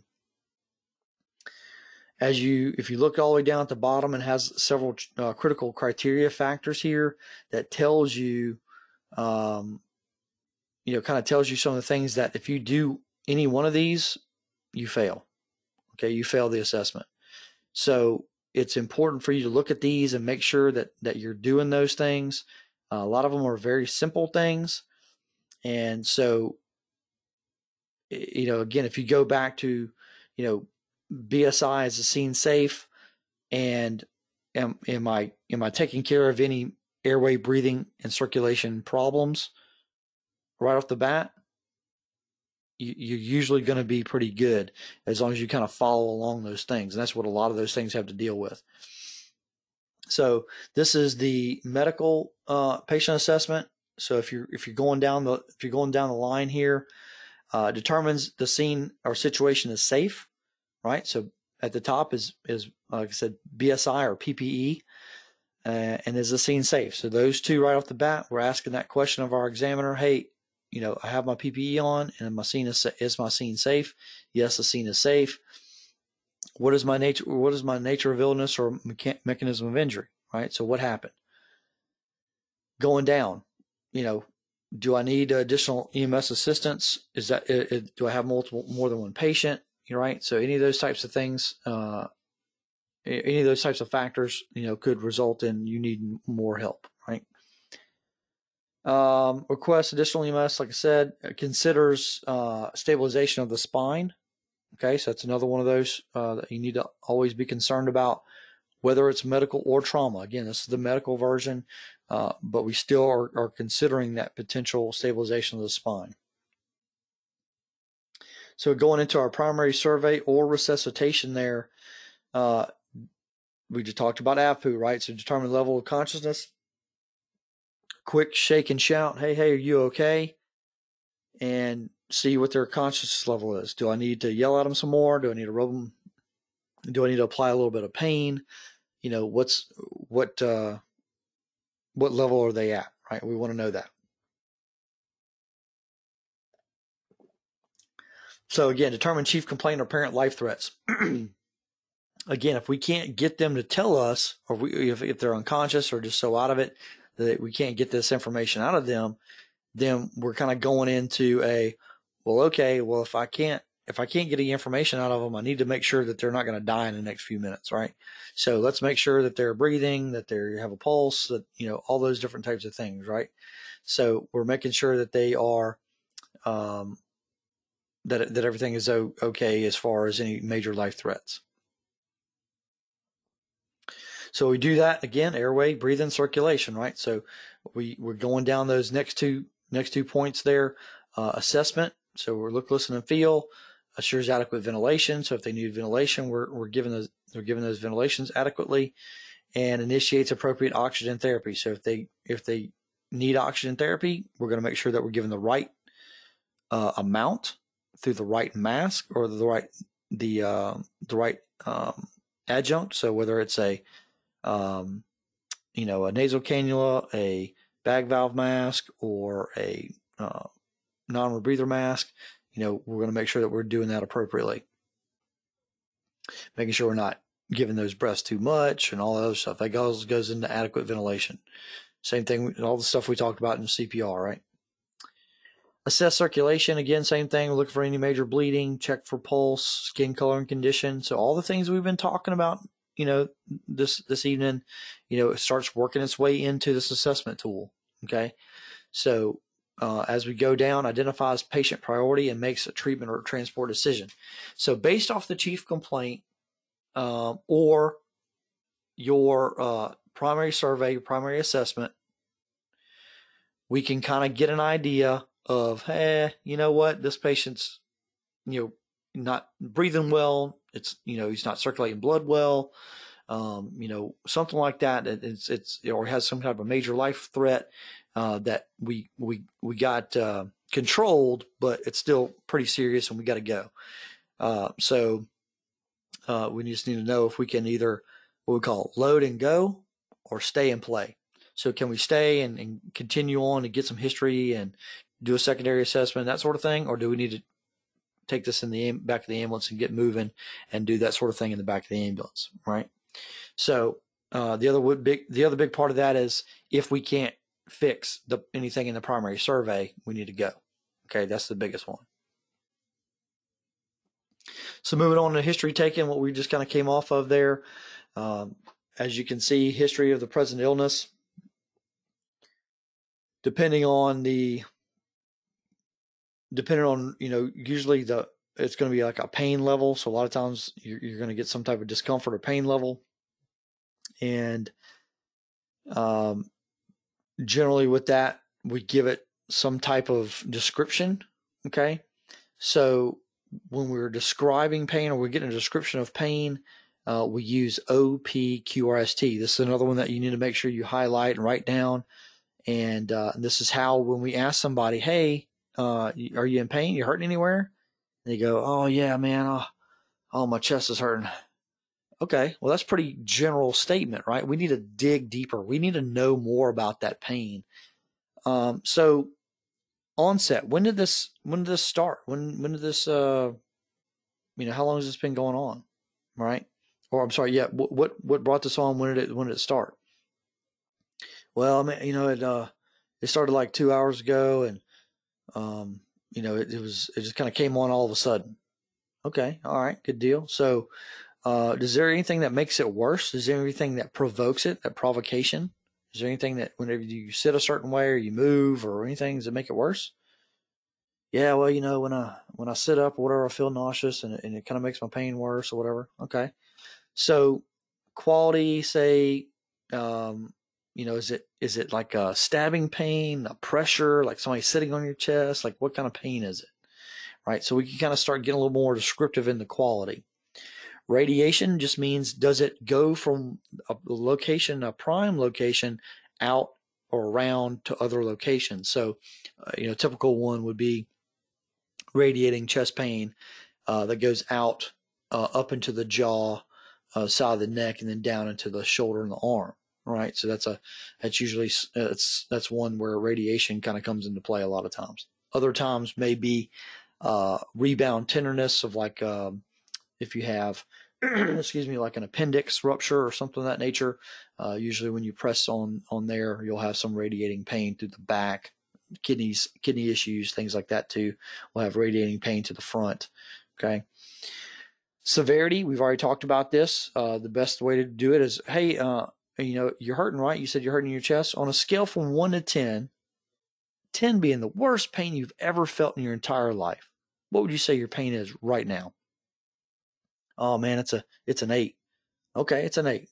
Now there's other pain scales out there that use the facial expressions of people, and that's one that the hospital uses a good bit. If you ever sat in a hospital room, especially like Forest General, they'll have these little grimacing faces in a row, and you basically tell them, I feel like that one, and that kind of gives them same thing. We just put a point scale to it. I mean, we put a number to it. So then the time essentially is how long has it been going on. So again, OPQRST helps to define pain. Okay, so again, write that one down, highlight it, remember that one. So going on down again, our past medical history, we just talked about that, right? Our sample history, signs and symptoms, allergies, medications, past medical history, last oral intake, and events leading up to the present problem. So again, all the stuff we've just been talking about. And then, of course, like I said, we just left, we're talking about secondary assessment. And this is where I said, if we're gonna start to basically take our chief complaint and work down a path, right? Is it going to be cardiovascular? So in this case, we have chest pain. It's cool, clammy, and moist to the touch, right? Things like that. We can maybe, we can probably start saying, all right, their chief complaint's chest pain, and he takes a big deep breath, and he's not really having any trouble breathing per se. It's kind of a shorter breath, but it's not painful. It's not difficult to breathe. Maybe it's not a respiratory issue. It's as far as his chest goes, it sounds like it may be a cardiac issue. So we can start to kind of go down the cardiovascular route. So once we get vital signs, so now we have kind of an idea, a hunch to start working on, right? And then we can go into our vital signs, get our vital signs, our blood pressure, pulse, respiratory rate, skin color and condition, and we can start to assess whether or not our hunch is real. Okay. We can start to see, okay, well, maybe, looks like your pulse is really high. Your blood pressure's, kind of low. Your respiratory rate is kind of fast. These are signs and symptoms, these are symptoms of, something going on with your heart. So we can, again, and that's literally where we stop at. At this level, that's kind of, we can basically kind of get a ballpark and go, hey, the things that we've done kind of point us in this direction. Okay. And that's kind of it for us. We kind of start working our way towards, again, digging a little bit deeper just as far as the information goes. But as far as us being able to do a whole lot about it, there's not a whole lot. Again, with that type of patient, we would, with shortness of breath, things like that, we would give them oxygen. Obviously, that was kind of a little bit more out there towards the top. We would find that out a little bit earlier, but those are, that's probably one of our biggest things for something like that would be oxygen administration. Try to oxygenate the blood as best we can so that the blood that they are getting is going to be well oxygenated and carry that oxygen to the brain and all that sort of stuff, and to the heart muscle. So again, that would fall under interventions, right? So it says there, states field impression of the patient. And again, so kind of like you had a general impression, right? Your general impression of the patient, your chief complaint, that kind of gave us a little bit of a, hey, when I first started talking to this patient, kind of got a general idea what's going on. This was what I feel like is happening. And now that I've gotten all this information, I've done all these things, what is my field impression? Now that I've given a little bit of time and effort, now what do I feel like is happening here? And that's essentially one of those paths. What path did you go down? And how do you feel this patient needs to, what actions do we need to take for the patient? So reassessment, again, like we said just a few minutes ago, we're going to take all that information and we're going to redo it. Okay. And like I said, a lot of the stuff you can get by talking or looking at your patient. You can answer a lot of those questions. So you don't necessarily have to physically do that all the time. But things like your vital signs, again, digging deeper into your OPQRST, getting those numbers again and seeing if that pain scale has changed, if their AVPU level has changed, so all those things we're starting to re-add those up and again, add that to the trend, put that down in the next block, right? And so we have block 1, block 2, block 3 as we reassess, making sure that, we can look and say, hey, this patient improved. This patient improved for, 10 minutes. And then here in minute, 15, they're starting to decline. Okay, and we can show that decline. So that is the medical patient assessment. Look at trauma real quick. Uh-oh, that's a bad gateway.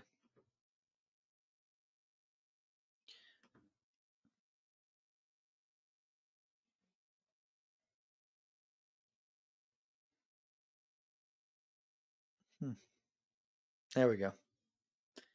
All right. So trauma patient assessment. Again, as you can see, essentially the same stuff from at the top. Nothing, as long when you have that top done, you pretty much just repeating it. As we get down to the primary survey, similar things. We're worried about life threats. So determine responsiveness, AVPU, determine chief complaint, any life threats, and then we're going through ABCs, airway, breathing, circulation, anything that we need to do for them. If we are doing something for them, then we're giving the appropriate oxygen therapy, the appropriate adequate ventilation, managing any injury. So one of those things where we find it and fix it. So as we're going through airway, breathing, circulation in our trauma patients, and we're looking for all that DCAT BTLS at the same time, we are also fixing things. So fixing any major life threats, any major bleeding, again, any airway issues, anything that needs to be controlled right now so the patient doesn't die on us in the next several minutes. So assessing all these things in our airway, breathing, circulation, as we would before. And then going down, it says identify patient priority and makes treatment transport decision. Same thing like we said before. Is this patient bad enough to where they need to go right now? Or, do they have a fractured wrist and everything else is pretty much okay? Their mental status is good, things of that nature. We can kind of hang out here for a minute, get some more details worked out, and then we'll get them, splint their wrist and get them on up to the hospital, in a timely manner, but we don't have to just tear out of here, right? So again, load and go or stay and play. So history taken, same way. We're going to obtain those baseline vital signs, get a sample history. And so we try to get a little bit more information about our patient, make sure we don't have any underlying issues that might make their trauma problems worse. Okay. So if they have medical problems that they've been having or have had before, could potentially make our trauma problems worse, right? It makes sense. So those are things that we have to try to consider as well. All right, we're considering the whole patient. We're not just looking at the bleeding from the arm or the open fracture sticking out of the arm or whatever, right? Or dislocated knee and all this other stuff. Okay, and an eye popping out is not necessarily going to kill them. Okay, so these are things that we have to try to overlook and make sure we focus on the things that are going to kill them quickly. And then again, same thing. We also want to get an understanding of, what may make it worse for them. So we obtain that sample history and we go on into that secondary assessment. Just like we were talking about a little while ago, head to toe. And we're doing that DCAT BTLS for everything. DCAT BTLS for the head and face, ears, all the way to the front of the body, all the way from head to toe, right? We're checking for the clavicles, making sure they're good, ribs, sternum. We're pressing on the stomach, making sure we don't have any rigid parts of the stomach. Again, feeling our way down. This is one that we really have to put our hands on our patient and start to feel around, even the ones that are conscious. Hey, maybe standing up talking to you. Hey man, just be still for me for a second. I'm going to touch on you a little bit. Tell me if it hurts anywhere, okay? And we're pressing and feeling and all that sort of stuff, pressing on the stomach, hips, all that sort of thing. We're rocking the hips back and forth, making sure they're stable. We're feeling down the legs, and we're looking for holes in the clothing.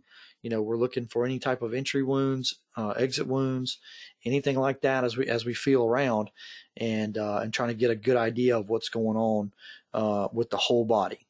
Okay. So as you can see there, we're going from head to toe all the way down each extremity. individually, front and back. And again, like I said, conscious or unconscious, it doesn't really matter. But if they're laying down, especially, we're going to roll them over, check their back, make sure that they don't have any issues with their back of their neck, back of their head, their buttocks. Any bleeding or anything coming out of the anus. Anything like that, as gross as it may sound, we need to look at for things like that.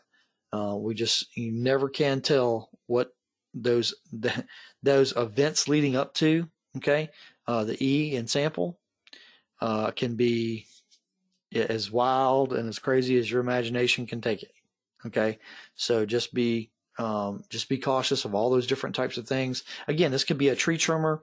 As I've seen this case before in like South Florida, tree trimmer up cutting trees like palm trees, and he's got several pieces of palm tree already cut at different lengths, and he fell, and the chainsaw like cut his leg, and it like slipped, cut his leg, and he threw the chainsaw, and he fell down onto one of the part of the stumps that were sticking up, and it actually like went in the anus, out the buttock, so I mean it was literally, he was like impaled with that, so I mean, as far as trauma goes, the sky's the limit. Okay.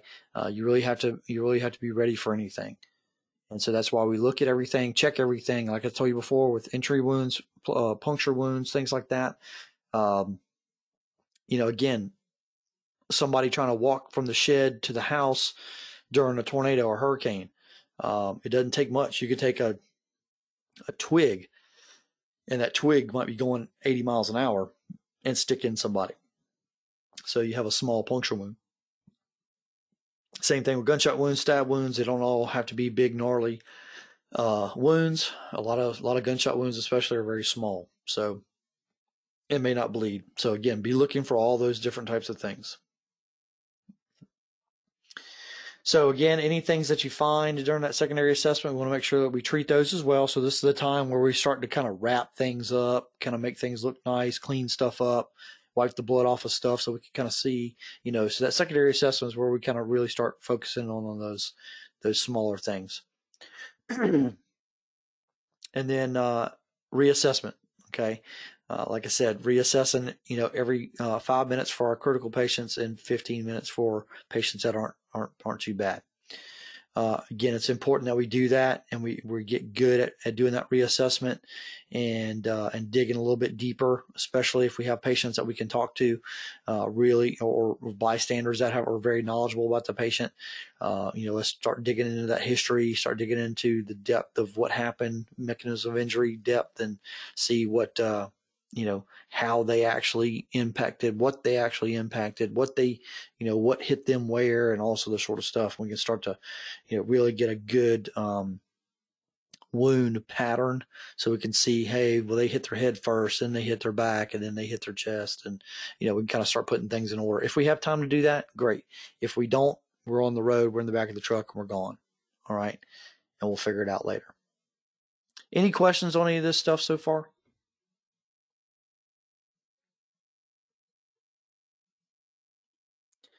None. Zero. Okay. All right. So again, same thing as like I told you guys last time.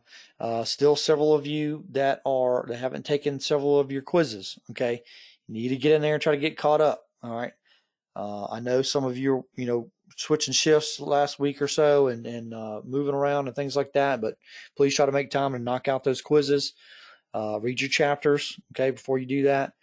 And make sure that you have a good understanding. If you don't have a good understanding, I'm going to tell you this every class, you need to reach out. Okay. You've got to reach out to me or Rob and let us know that you're having an issue so that we can help you along. Scores are looking pretty good. I know you have a couple hiccups here and there. Again, if you have questions about things, go back and look them up. Take those answers that you missed, go back and research them. That's probably the best way to kind of reinforce what you missed. And if it's still not making sense, by all means, please call me and I'll be happy to walk you through it. Okay. So again, last alibi, anybody having any questions on anything that we covered tonight?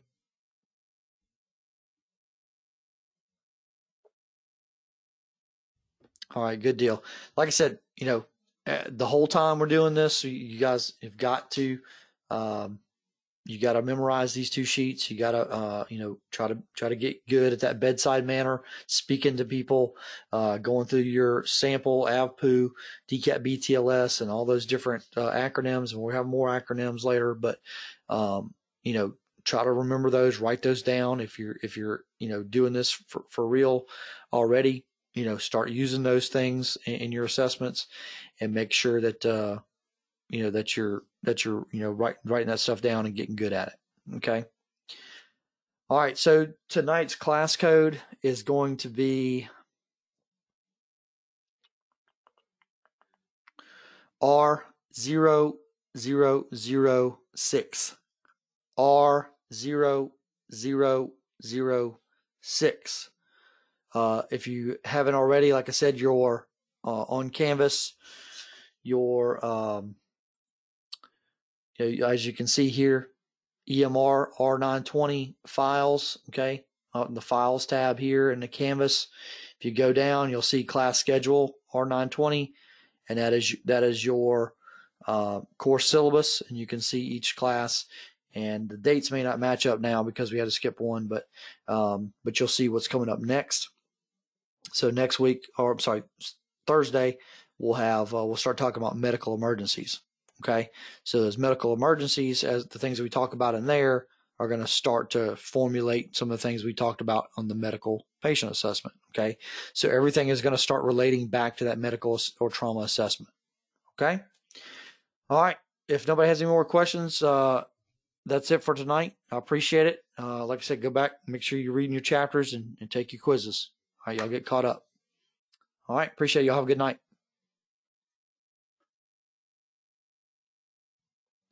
Good night. Night, night.